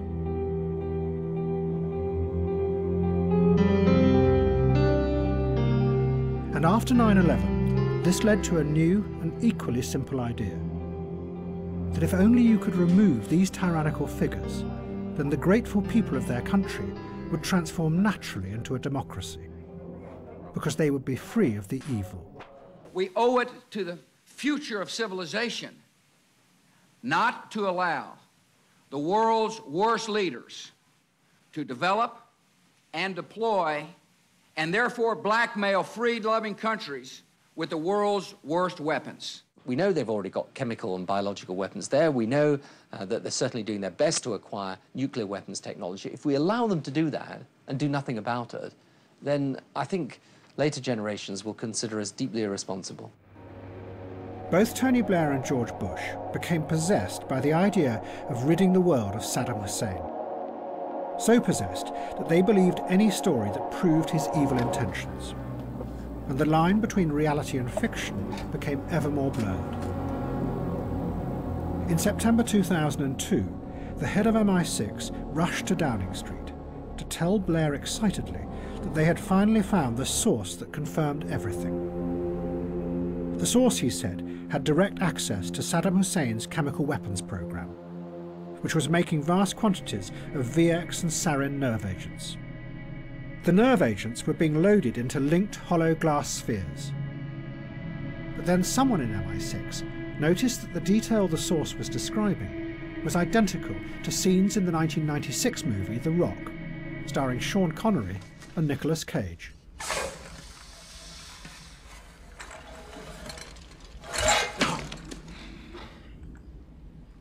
Really elegant string of pearls configuration. Unfortunately, incredibly unstable. Well, what exactly does this stuff do? If the rocket renders it aerosol, it can take out the entire city of people. How? It's a cholinesterase inhibitor. Stops the brain from sending nerve messages down the spinal cord. A later report into the Iraq War pointed out glass containers were not typically used in chemical munitions. Seizes your nervous system. Do not move that! And the informant had obviously seen a popular movie known as The Rock that had inaccurately depicted nerve agents being carried in glass beads or spheres. After your skin melts off. Oh my God. That there is a threat from Saddam Hussein and the weapons of mass destruction that he has acquired is not in doubt at all.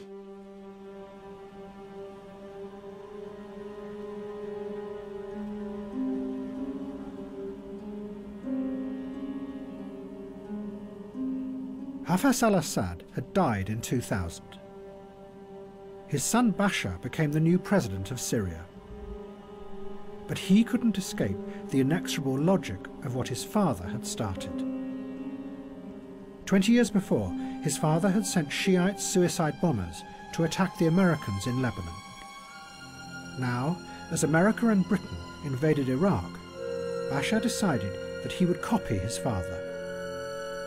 But what he was about to let loose would tear the Arab world apart, and then come back to try to destroy him.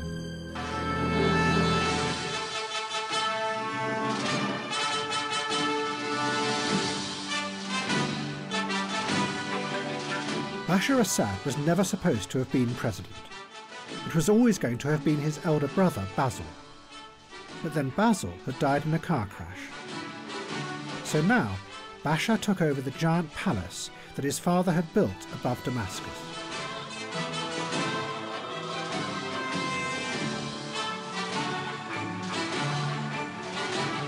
Up to this point, Bashar had not been interested in politics. He was fascinated by computers. He founded the Syrian Computer Society and brought the internet to the country. His favourite band was the Electric Light Orchestra. But now he was president. And he set out to attack America.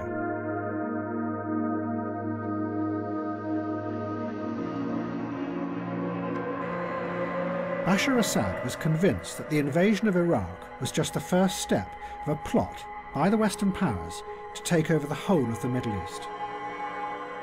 He knew that the invasion had outraged many of the radical Islamists in Syria, and what they most wanted to do was to go to Iraq and kill Americans.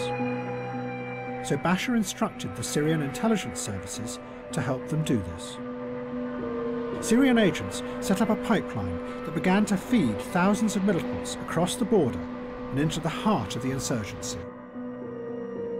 And it grew.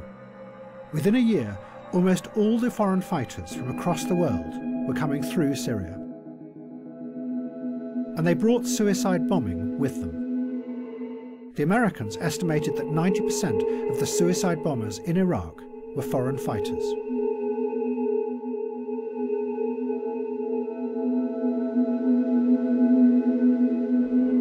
But it began to run out of control. Most of the jihadists had joined the group Al-Qaeda in Iraq, that then turned to killing Shiites in an attempt to create a civil war. And the force that had originally been invented by the Shiites, suicide bombing, now returned and started to kill them. then this. A moment of silence before people realised what was happening. A few seconds ago, we just had repeated explosions in the street below me.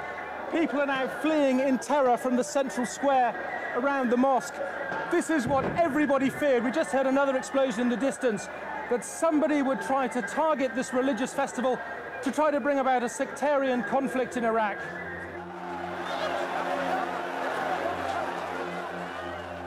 There was panic, a terrified stampede. But some of these people were running into the next bombs. We counted at least 6 separate explosions.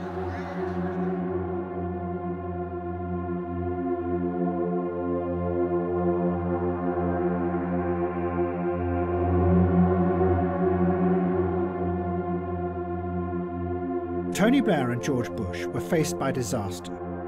Iraq was imploding, while at home they were being accused of lying to their own people to justify the invasion. What they desperately needed was something that would show that the invasion was having a good effect in the Arab world. So they made an extraordinary decision. They turned for help to the man who they had always insisted was one of the world's most dangerous tyrants, Colonel Gaddafi. And instead, they set out to make him their new best friend. It was going to be the highest achievement of perception management. A man who had been created by the West as a fake global supervillain was now going to be turned into a fake hero of democracy. And everyone, not just politicians, would become involved. Public relations, academics, television presenters, spies, and even musicians were all going to help reinvent Colonel Gaddafi. It would show just how many people in the Western establishment had by now become the engineers of this fake world.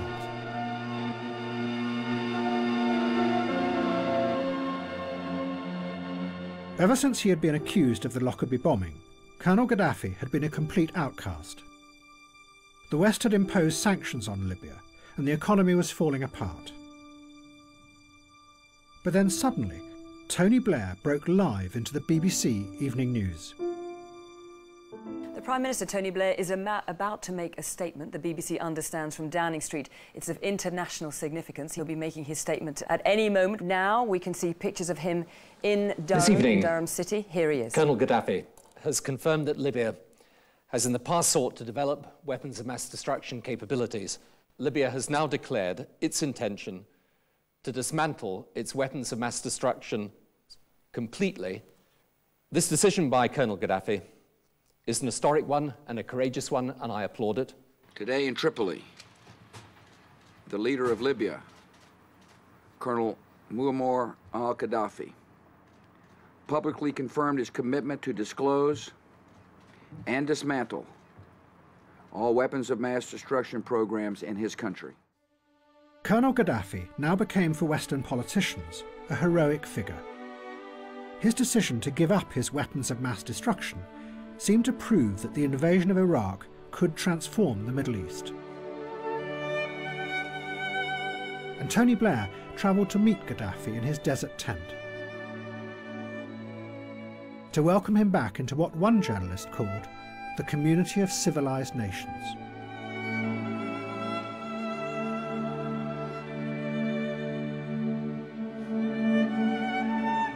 But as in the past, nothing was what it seemed with Colonel Gaddafi. In reality, Gaddafi did not really have the terrifying weapons of mass destruction that he was promising to destroy. His nuclear program had stuttered to a halt long ago and never produced anything dangerous. He had managed to buy some equipment on the black market, but his technicians had been unable to assemble it. His biological weapons were non-existent. All he had was some old mustard gas in leaking barrels. But now, he had to pretend to have a terrifying arsenal of weapons, and the West had to pretend that they had avoided another global threat.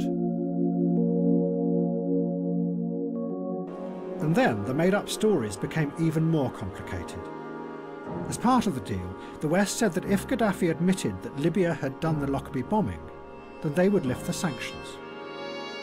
But many of those who had investigated Lockerbie were still convinced that Libya hadn't done it, that really it had been Syria. But Colonel Gaddafi confessed. His son Saif was interviewed about this confession.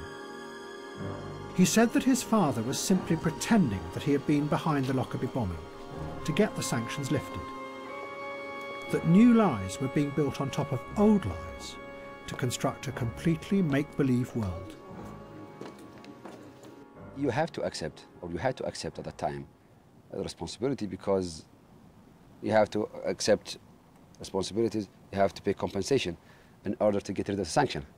It means we did that not because we are convinced that we did it, but because to find an exit out of this nightmare. So what you're saying is that you accept responsibility, but you're not admitting that you did it? Yes. And this is all a sham, you're saying, just to get sanctions over with so that you can start normal diplomatic relations with the West? Okay. What's wrong with that? It's a very cynical way to behave as a country, isn't it?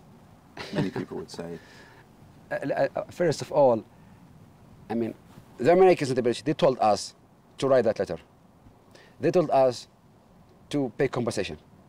And then they opened their embassies and they restored the relation and they came to us. It was their game, not our game. That's great, thank you. Does the leader know there's a picture on the television? Are you going to tell him? Oh, good, thank you.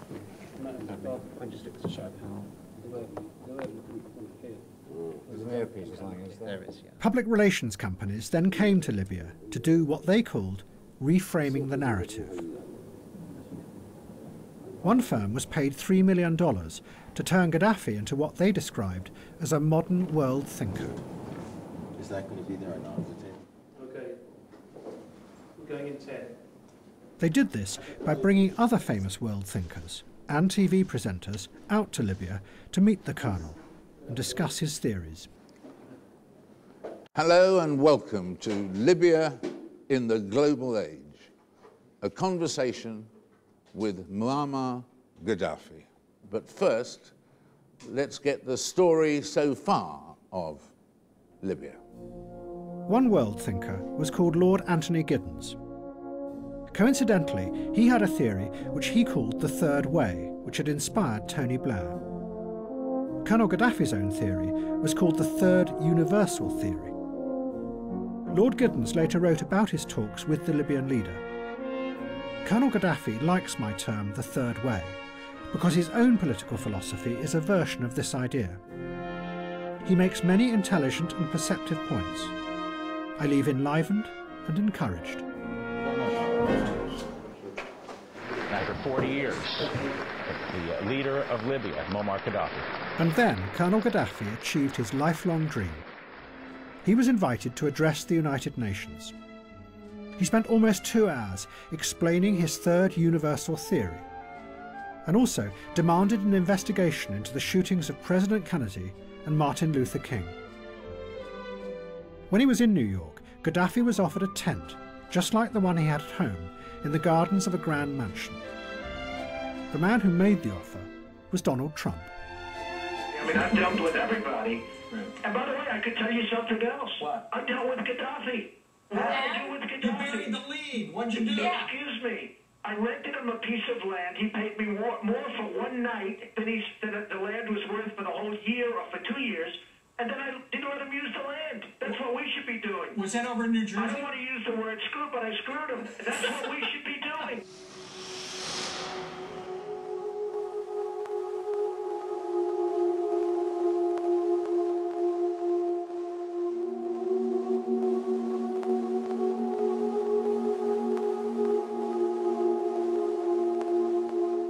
People in Britain and America now began to turn away from politics. The effects of the Iraq War had been very powerful. Not only did millions of people feel that they had been lied to over the weapons of mass destruction, but there was a deeper feeling that whatever they did or said had no effect. That despite the mass protests and the fears and the warnings, the war had happened anyway. Liberals, radicals, and a whole new generation of young people retreated. They turned instead to another world that was free of this hypocrisy and the corruption of politics. They went into cyberspace. Once upon a time it was you I know.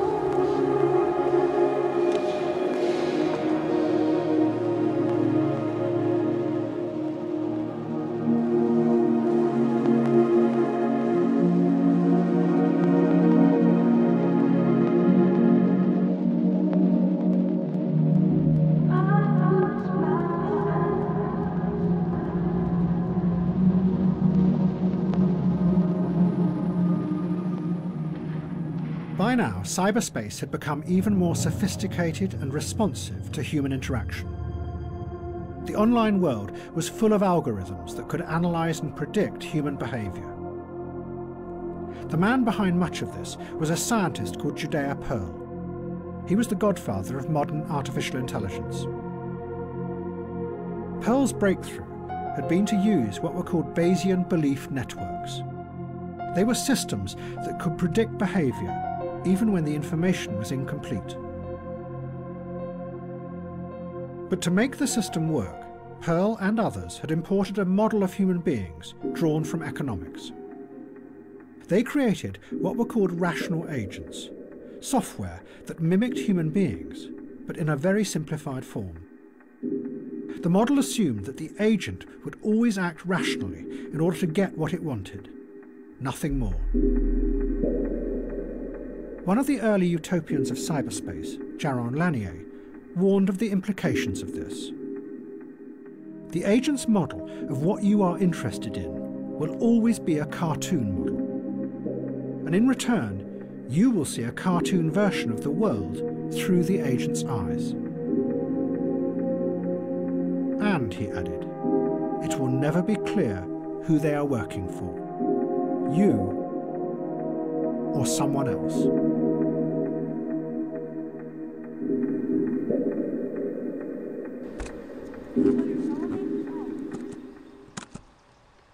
New technology began to allow people to upload millions of images and videos into cyberspace.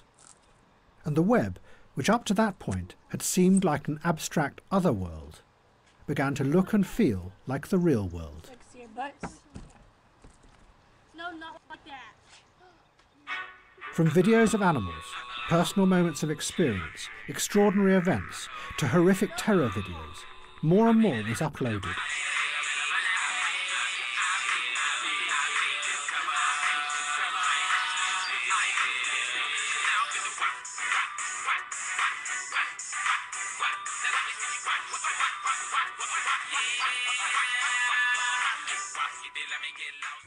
And in a strange, sad twist, the first terrorist beheading video that was posted online was that of Judea Pearl's own son, Daniel Pearl. He was a journalist for the Wall Street Journal and had been kidnapped by radical Islamists in Pakistan. They recorded what they said was his confession and then his killing. My name is Daniel Pearl. I'm a Jewish American. I come from, on my father's side, a family of Zionists. My father's Jewish. My mother's Jewish. I'm Jewish.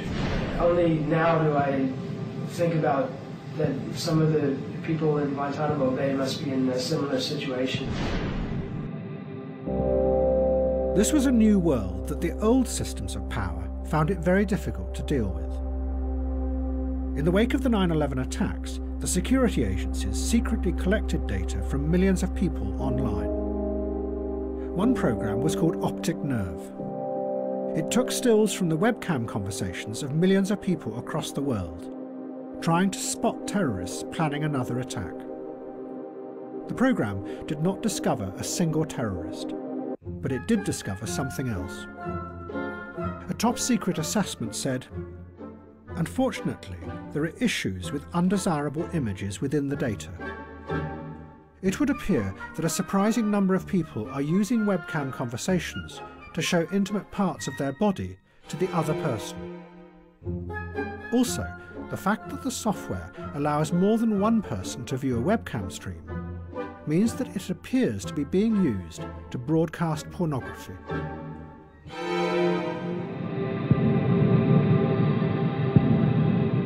But increasingly, people were using the internet in other ways, to present themselves as they wanted to be seen. I guess a video blog is about me. I don't really want to tell you where I live because you could stalk me. The web drew people in because it was mesmerizing. It was somewhere that you could explore and get lost in any way you wanted. But behind the screen, like in a two-way mirror, the simplified agents were watching and predicting and guiding your hand on the mouse. Stop. I nearly threw my phone away. Stop. Stop.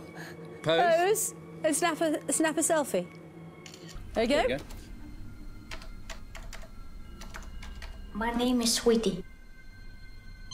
The man asked me to take off my clothes. They undress. They play with themselves. But what they don't know, I'm not real. I'm a computer model, made piece by piece to track down this man who do this.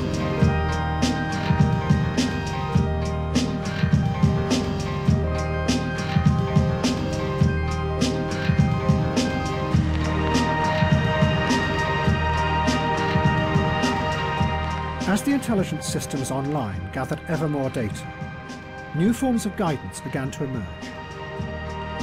Social media created filters, complex algorithms that looked at what individuals liked and then fed more of the same back to them.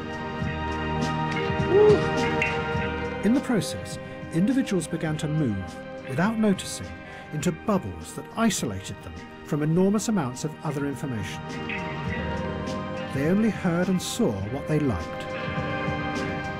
And the news feeds increasingly excluded anything that might challenge people's pre-existing beliefs. Now it's alright.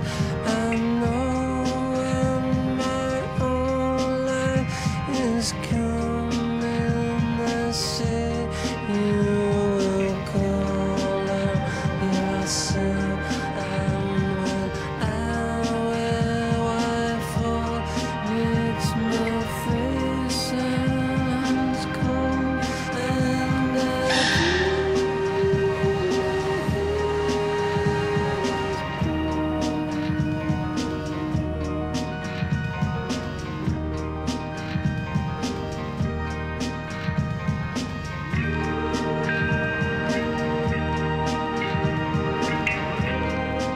The version of cyberspace that was rising up seemed to be very much like William Gibson's original vision. That behind the superficial freedoms of the web were a few giant corporations with opaque systems that controlled what people saw and shaped what they thought. And what was even more mysterious was how they made their decisions about what you should like and what should be hidden from you. But then, the other utopian vision of cyberspace re-emerged.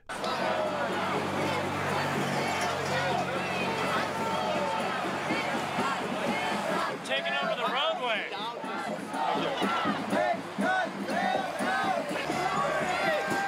Take it!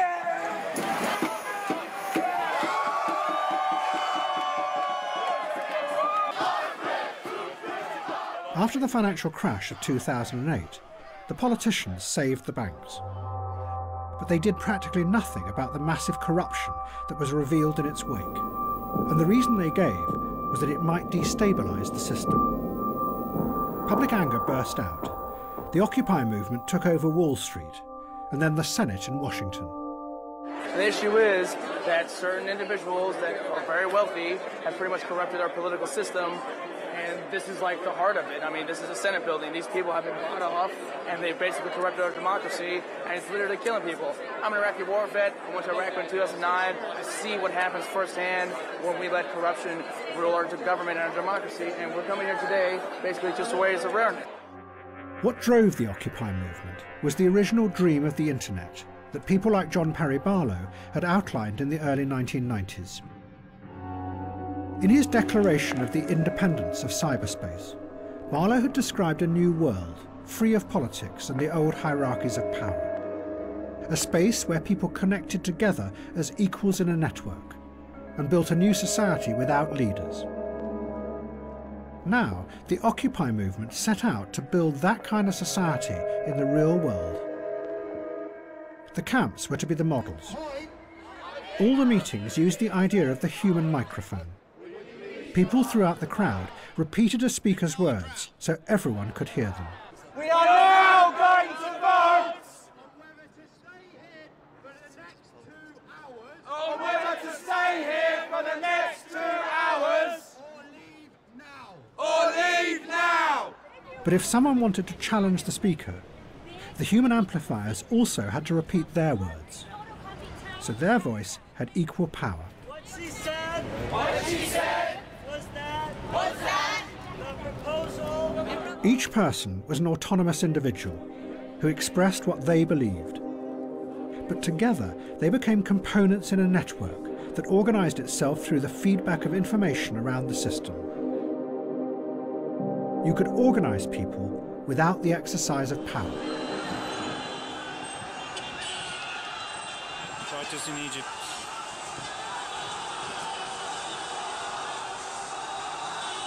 Gamata Dua, Main Street.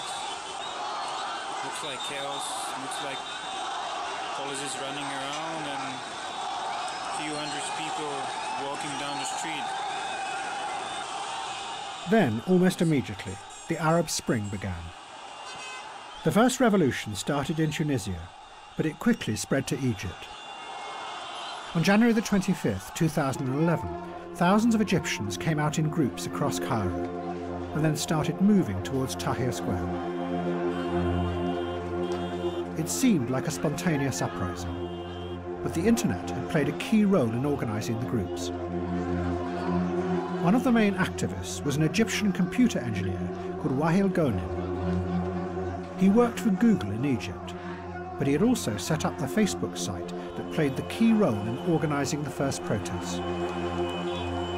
As hundreds of thousands took over Tahrir Square, Ghonim gave an interview on Egyptian TV. ما كانوش مصدقين يعني ايه شويه شباب على انا كنت بسميهم على الصفحه زمان عيال الفيسبوك. هم كانوا بيسمونا زمان ايام وقفات خالد سعيد في اول ما طلعنا خالص شويه العيال اللي على الفيسبوك اللي بيعملوا شويه دوشه مش مصدقين ان الشباب دول نزلوا بعشرات الالاف يوم ال 25. فارجوكم يا جماعه مفيش ابطال، الابطال هم الناس اللي في الشارع، الابطال هو كل واحد فينا، مفيش النهارده واحد راكب الحصان هو اللي بيضرب السرج ويحرك الناس، اوعى حد يضحك عليكم ويقول لكم كده. دي ثورة شباب الانترنت، دي ثورة شباب الانترنت اللي بقت بعد كده ثورة شباب مصر، اللي بعد كده بقت ثورة كل مصر. But Ghonim was also overwhelmed by the power this new technology had. That a computer engineer with a keyboard could call out thousands of people, some of whom then died in the midst of the protests. أنا عايز أقول لكل أم وكل أب بجد فقد ابنه. أنا آسف بس دي مش غلطتنا.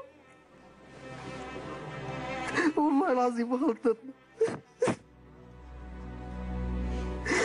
دي غلطة كل واحد كان ماسك في السلطة ومثبت فيها.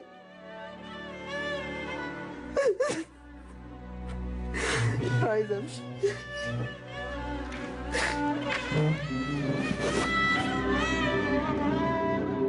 Many liberals in the West saw this as proof of the revolutionary power of the internet. Again, it seemed to be able to organise a revolution without leaders. A revolution powerful enough to topple a brutal dictator who had been backed by America and the West for 30 years.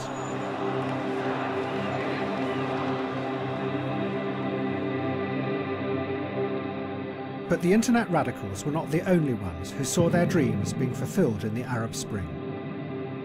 Many of the political leaders of the West also enthusiastically supported the revolutions because it seemed to fit with their simple idea of regime change. It might have failed in Iraq, but now the people everywhere were rising up to rid themselves of the evil tyrants, and democracy would flourish.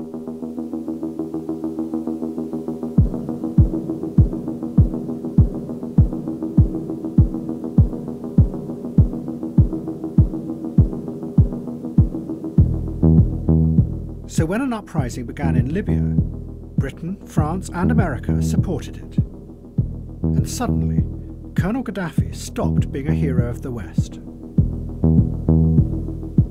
All the politicians and the public relations people and the academics who had all promoted him as a global thinker suddenly disappeared. And Gaddafi became yet again an evil dictator who had to be overthrown. His son Saif said, "The way these people are disowning me and my father is disgusting. Just a few months ago, we were being treated as honoured friends. Now that rebels are threatening our country, these cowards are turning on us." Colonel Gaddafi retreated to the ruins of the house that the Americans had bombed 30 years before and addressed the world. Those who love Muammar Gaddafi is the glory. If I had a position, if I were a president, I would have resigned. I would have thrown my resignation in your face. But I have no position, no post. I have nowhere to resign from. I have my gun. I have my rifle to fight for Libya. Withdraw your children from the streets. Take your children back. They are dragging your children, they're making your children drunk, and they're sending them to hell. Your children will die. What for?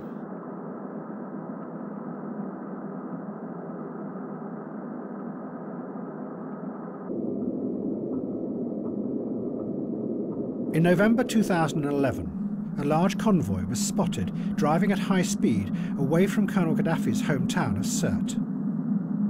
An American drone, controlled from a shed outside Las Vegas, was sent to follow it.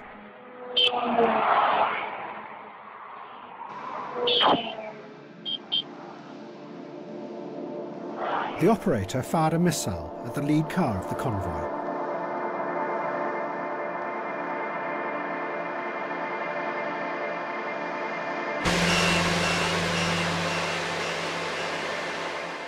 Gaddafi then fled, looking for shelter from the oncoming rebel forces. He hid under the road in a drainage pipe.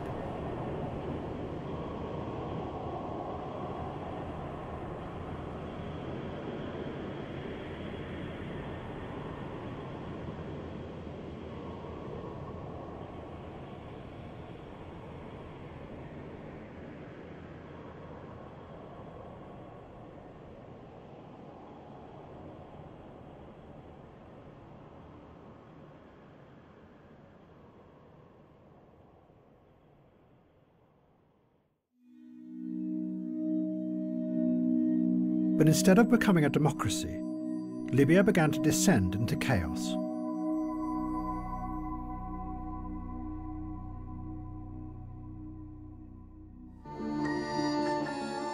And the other revolutions were also failing. The Occupy camps had become trapped in endless meetings, and it became clear that there was a terrible confusion at the heart of the movement. The radicals had believed that if they could create a new way of organising people, then a new society would emerge. But what they did not have was a picture of what that society would be like, a vision of the future. The truth was that their revolution was not about an idea. It was about how you manage things. And those who had started the revolution in Egypt came face to face with the same terrible fact. Social media had helped to bring people together in Tahrir Square. But once there, the internet gave no clue as to what kind of new society they could create in Egypt. The movement stalled. And a group that did have a powerful idea, the Muslim Brotherhood, rushed in to fill the vacuum.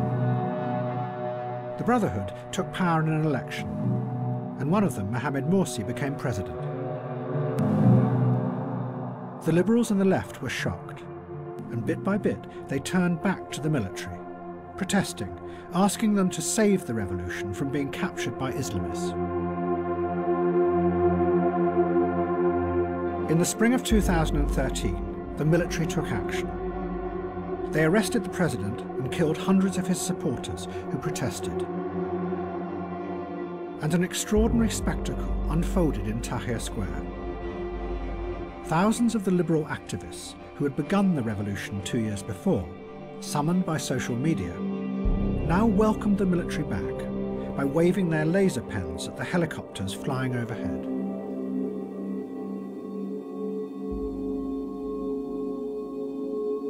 The crowd had been summoned there, once again, by Facebook.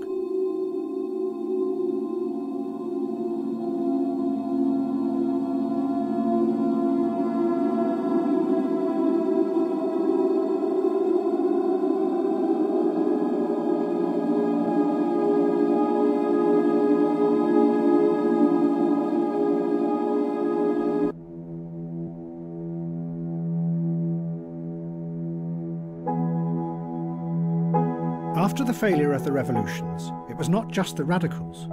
No one in the West had any idea of how to change the world. At home, the politicians had given so much of their power away to finance and the ever-growing managerial bureaucracies that they, in effect, had become managers themselves. While abroad, all their adventures had failed, and their simplistic vision of the world had been exposed as dangerous and destructive.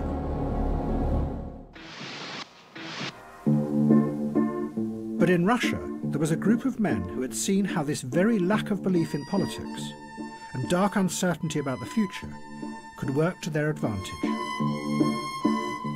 What they had done was turn politics into a strange theatre, where nobody knew what was true or what was fake any longer. They were called political technologists, and they were the key figures behind President Putin. They had kept him in power, unchallenged, for 15 years. Some of them had been dissidents back in the 1970s, and had been powerfully influenced by the science fiction writings of the Strugatsky brothers. 20 years later, when Russia fell apart after the end of communism, they rose up and took control of the media.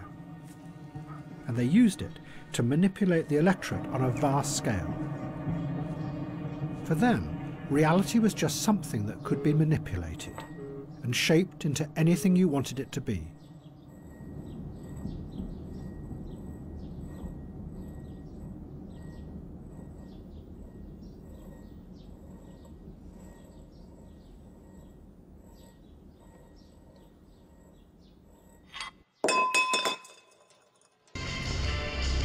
But then a technologist emerged who went much further, and his ideas would become central to Putin's grip on power.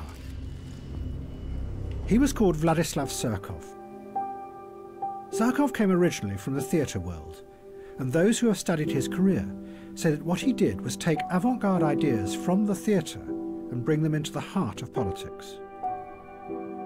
Surkov's aim was not just to manipulate people, but to go deeper and play with and undermine their very perception of the world, so they are never sure what is really happening.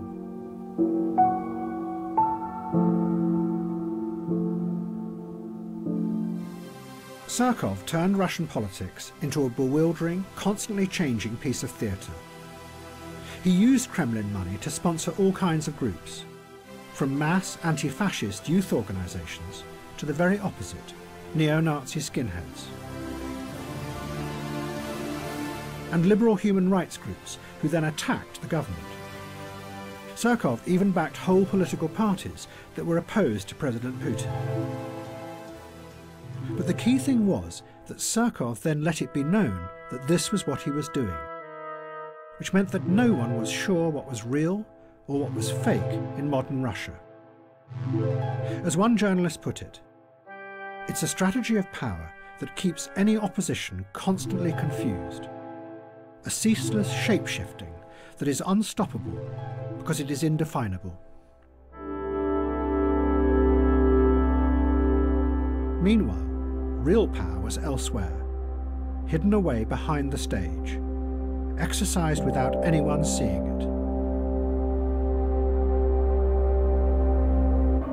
And then, the same thing seemed to start happening in the West. By now, it was becoming ever more clear that the system had deep flaws. Every month, there were new revelations of most of the bank's involvement in global corruption, of massive tax avoidance by all the major corporations, of the secret surveillance of everyone's emails by the National Security Agency. Yet no one was prosecuted, except for a few people at the lowest levels. And behind it all, the massive inequality kept on growing. Yet the structure of power remained the same. Nothing ever changed, because nothing could be allowed to destabilize the system. But then, the shape-shifting began. Thank you very much. So nice. So amazing. So amazing. What? That's okay. I love you more, okay? The campaign that Donald Trump ran was unlike anything before in politics. Nothing was fixed. What he said, who he attacked, and how he attacked them was constantly changing and shifting. Trump attacked his Republican rivals as being all part of a broken and corrupt system, a politics where everyone could be bought, using words that could have come from the Occupy movement. You've also donated to several Democratic candidates, Hillary Clinton included, Nancy Pelosi. You explained away those donations, saying you did that to get business-related favors. And you said recently, quote, "When you give, they do whatever the hell you want them to do." You better believe it. So what specifically did they do? If I ask them, if I need them, you know, most of the people on this stage I've given to, just so you understand, a lot of money. I will tell you that our system is broken. I give to many people. Before 2 months ago, I was a businessman. I give to everybody. When they call, I give. And you know what? When I need something from them, 2 years later, 3 years later, I call them. They are there for me. So and that's a broken system. So but at the same time, Trump used the language of the extreme racist right in America, connecting with people's darkest fears, pushing them and bringing those fears out into the open. Get the fuck out of here! Our country, motherfucker! Our country! Proud fucking American! Made in USA, bitch! Made in fucking USA! Don't fucking cook my burrito, bitch! Don't fucking make my tortilla, motherfucker! And build that fucking wall for me! Trump! I love Trump! Fuck you! I love my country! Yeah! I'll fuck like at least 10 of you up in one fucking city, you fucking pussy! Come on! Many of the facts that Trump asserted were also completely untrue. But Trump didn't care. He and his audience knew that much of what he said bore little relationship to reality. Thank you very much. This meant that Trump defeated journalism, because the journalists' central belief was that their job was to expose lies and assert the truth. Greatly appreciated. With Trump, this became irrelevant. Not surprisingly, Vladimir Putin admired this. Что вы думаете о Дональде Трампе? Ну, он яркий очень человек, талантливый, без всяких сомнений. Но это не наше дело определять его достоинство, это дело избирателей в Соединенных Штатах. Но он абсолютный лидер, мы сегодня видим, президентской гонки. Он говорит о том, что хочет перейти к другому уровню отношений, более плотному, глубокому уровню отношений с Россией. Ну, разве мы можем это не приветствовать? Конечно, мы это приветствуем. Все, что касается внутриполитических вещей, его обороты речи, что он использует для повышения своей популярности, повторяю еще раз, это не наше дело оценивать эту его работу.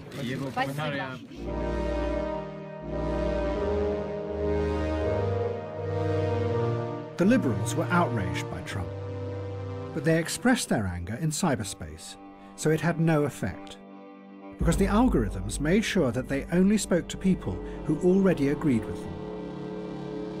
Instead, ironically, Their waves of angry messages and tweets benefited the large corporations who ran the social media platforms.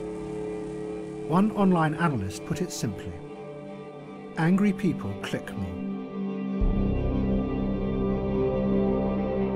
It meant that the radical fury that came like waves across the internet no longer had the power to change the world. Instead, it was becoming a fuel that was feeding the new systems of power and making them ever more powerful. But none of the Liberals could possibly imagine that Donald Trump could ever win the nomination. It was just a giant pantomime. And then, of course, there's Donald Trump. Donald Trump has been saying that he will run for president as a Republican, which is surprising since I just assumed he was running as a joke.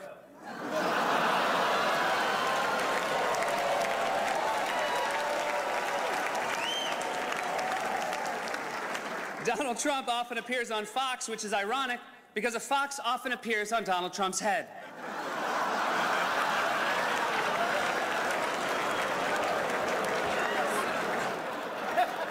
Donald Trump owns the Miss USA pageant, which is great for Republicans because it will streamline their search for a vice president.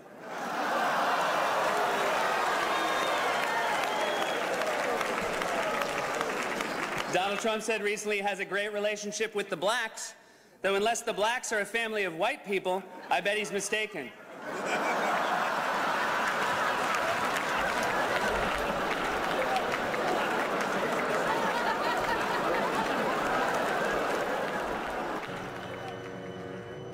But underneath the liberal disdain, both Donald Trump in America and Vladislav Surkov in Russia had realized the same thing: that the version of reality that politics presented was no longer believable, that the stories politicians told their people about the world had stopped making sense. And in the face of that, you could play with reality, constantly shifting and changing, and in the process further undermine and weaken the old forms of power.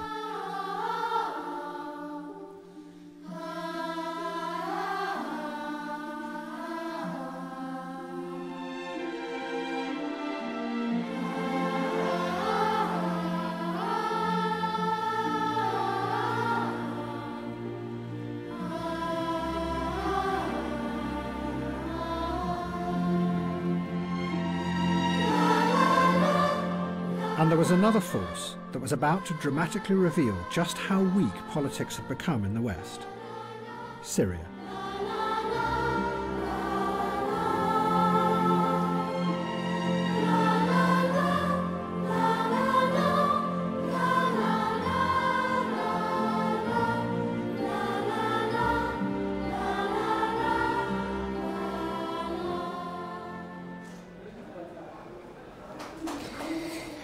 The attack happened here at a central police station in Damascus. Police say the bomber came up the stairs.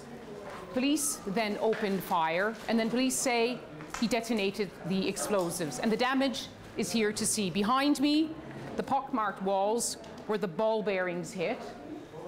Blood splattered on the walls. And the force of the blast caused walls to collapse. And everything is topsy-turvy, everything destroyed.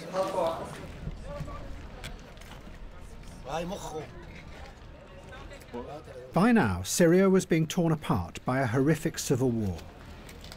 What had started as part of the Arab Spring had turned into a vicious battle to the death between Bashar Assad and his opponents. And at the heart of the conflict was the force that his father had first brought to the West: suicide bombing.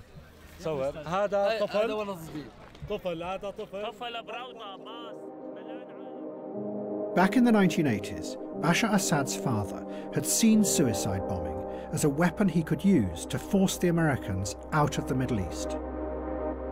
But over the next 30 years, it had shifted and mutated into something that had now ended up doing the very opposite, tearing the Arab world apart.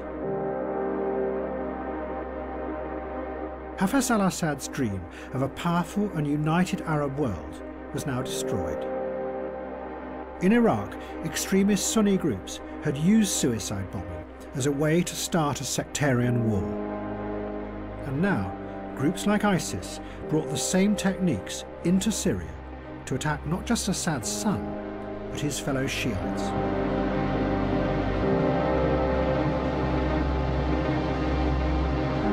And like his father, Bashar Assad retaliated with a vengeful fury, and the country fell apart. Allahu Akbar.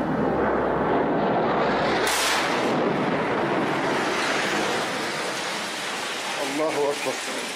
Allahu Akbar.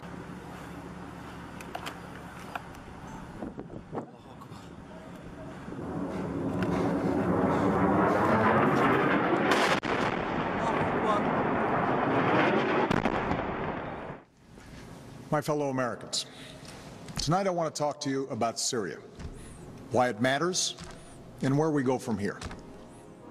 Faced by the war, Western politicians were bewildered. They insisted that Bashar Assad was evil. But then it turned out that his enemies were more evil and more horrific than him. The question before the House today is how we keep the British people safe from the threat posed by ISIL. This is not about whether we want to fight terrorism, it's about how best we do that. So Britain, America and France decided to bomb the terrorist threat. The effect of that was to help keep Assad in power.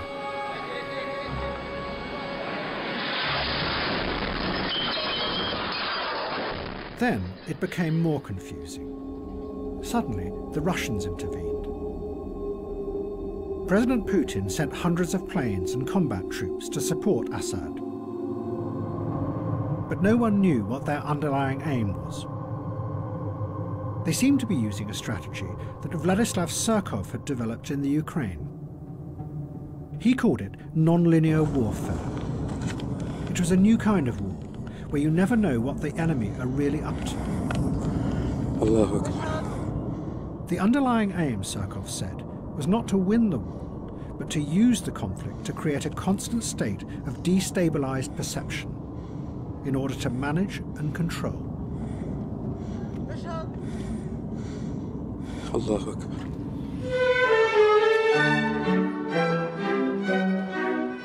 In March 2016, the Russians suddenly announced with a great fanfare that they were leaving Syria.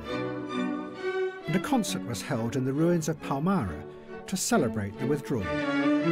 But in reality, the Russians never left. They are still there, and still no one knows what they really want. كانت الأمور أسهل مما كنا نتصور رغم أن هذا المكان كان له أهمية. And within Syria, there was a new Islamist ideologist who was determined to exploit the growing uncertainties in Europe and America. He was called Abu Musab al-Suri, the Syrian. وبالمثال هذا يقع فيه كثير من الكتاب الذين اختاروا أن يكونوا كتاب جهاديين وكتاب للجهاد وما مارسوا الجهاد ولا Al-Suri had originally worked with Osama bin Laden in Afghanistan, but he had turned against him. Al-Suri gave lectures that had a powerful effect on the Islamist movement. He argued that bin Laden had been wrong to attack the West head-on, because it created a massive military response that had almost destroyed Islamism. Instead, al-Suri said, independent groups or individuals should stage random small-scale attacks on civilians in Europe and America. The aim was to spread fear, uncertainty and doubt, and undermine the already failing authority of Western politicians.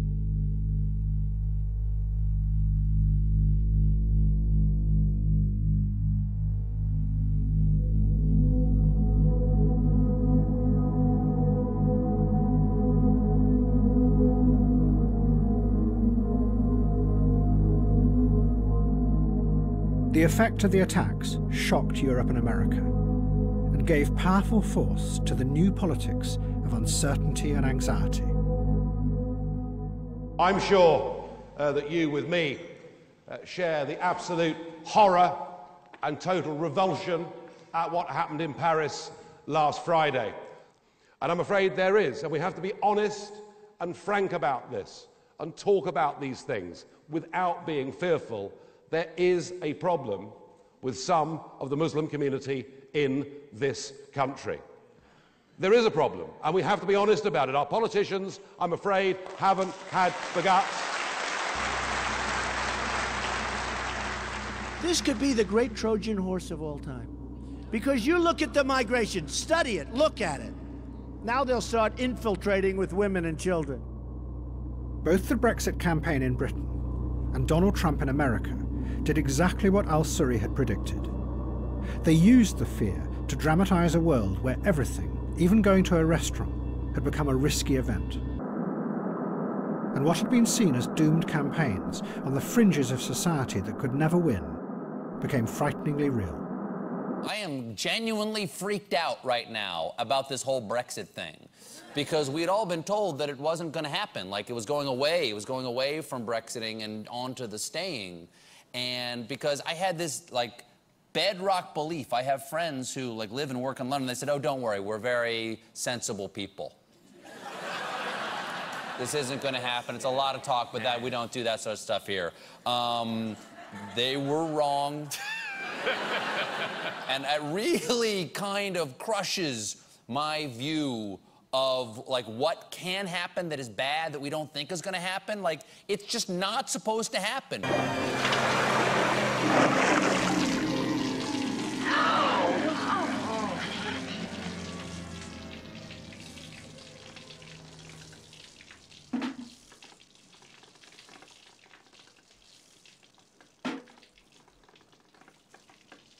I feel like we're watching the stirrings of fascism in Europe again, and I genuinely never thought it would be my country that did that. I thought this would be America. I thought America was the people who were so filled with hate, not us. And I'm so disappointed. I'm so hurt.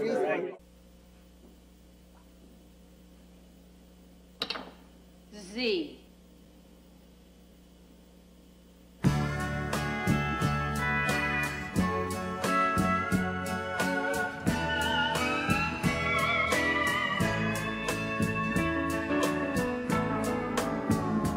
You must think my bed's a bus stop. The way you come and go,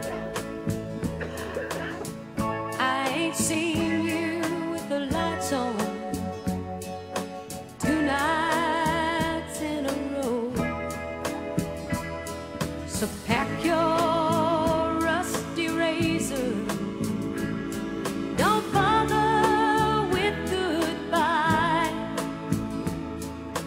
Your cup runneth over, but mine is always dry. Standing room only, I can't stand no more. Standing room only, outside my door.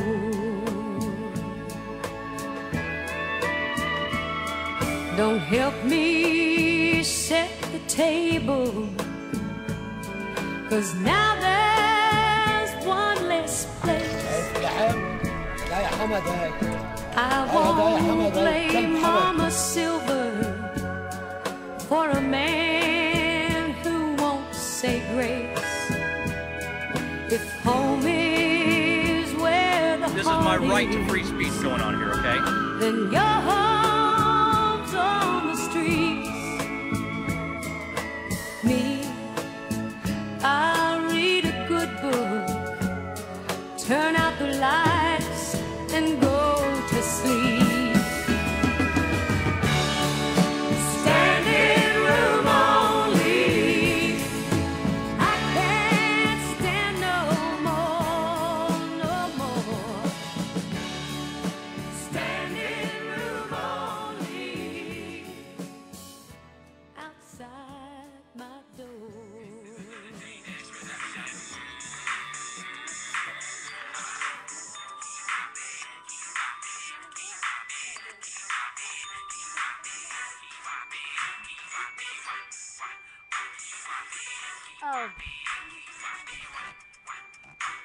Brady, you're on video. Say bye, Heather.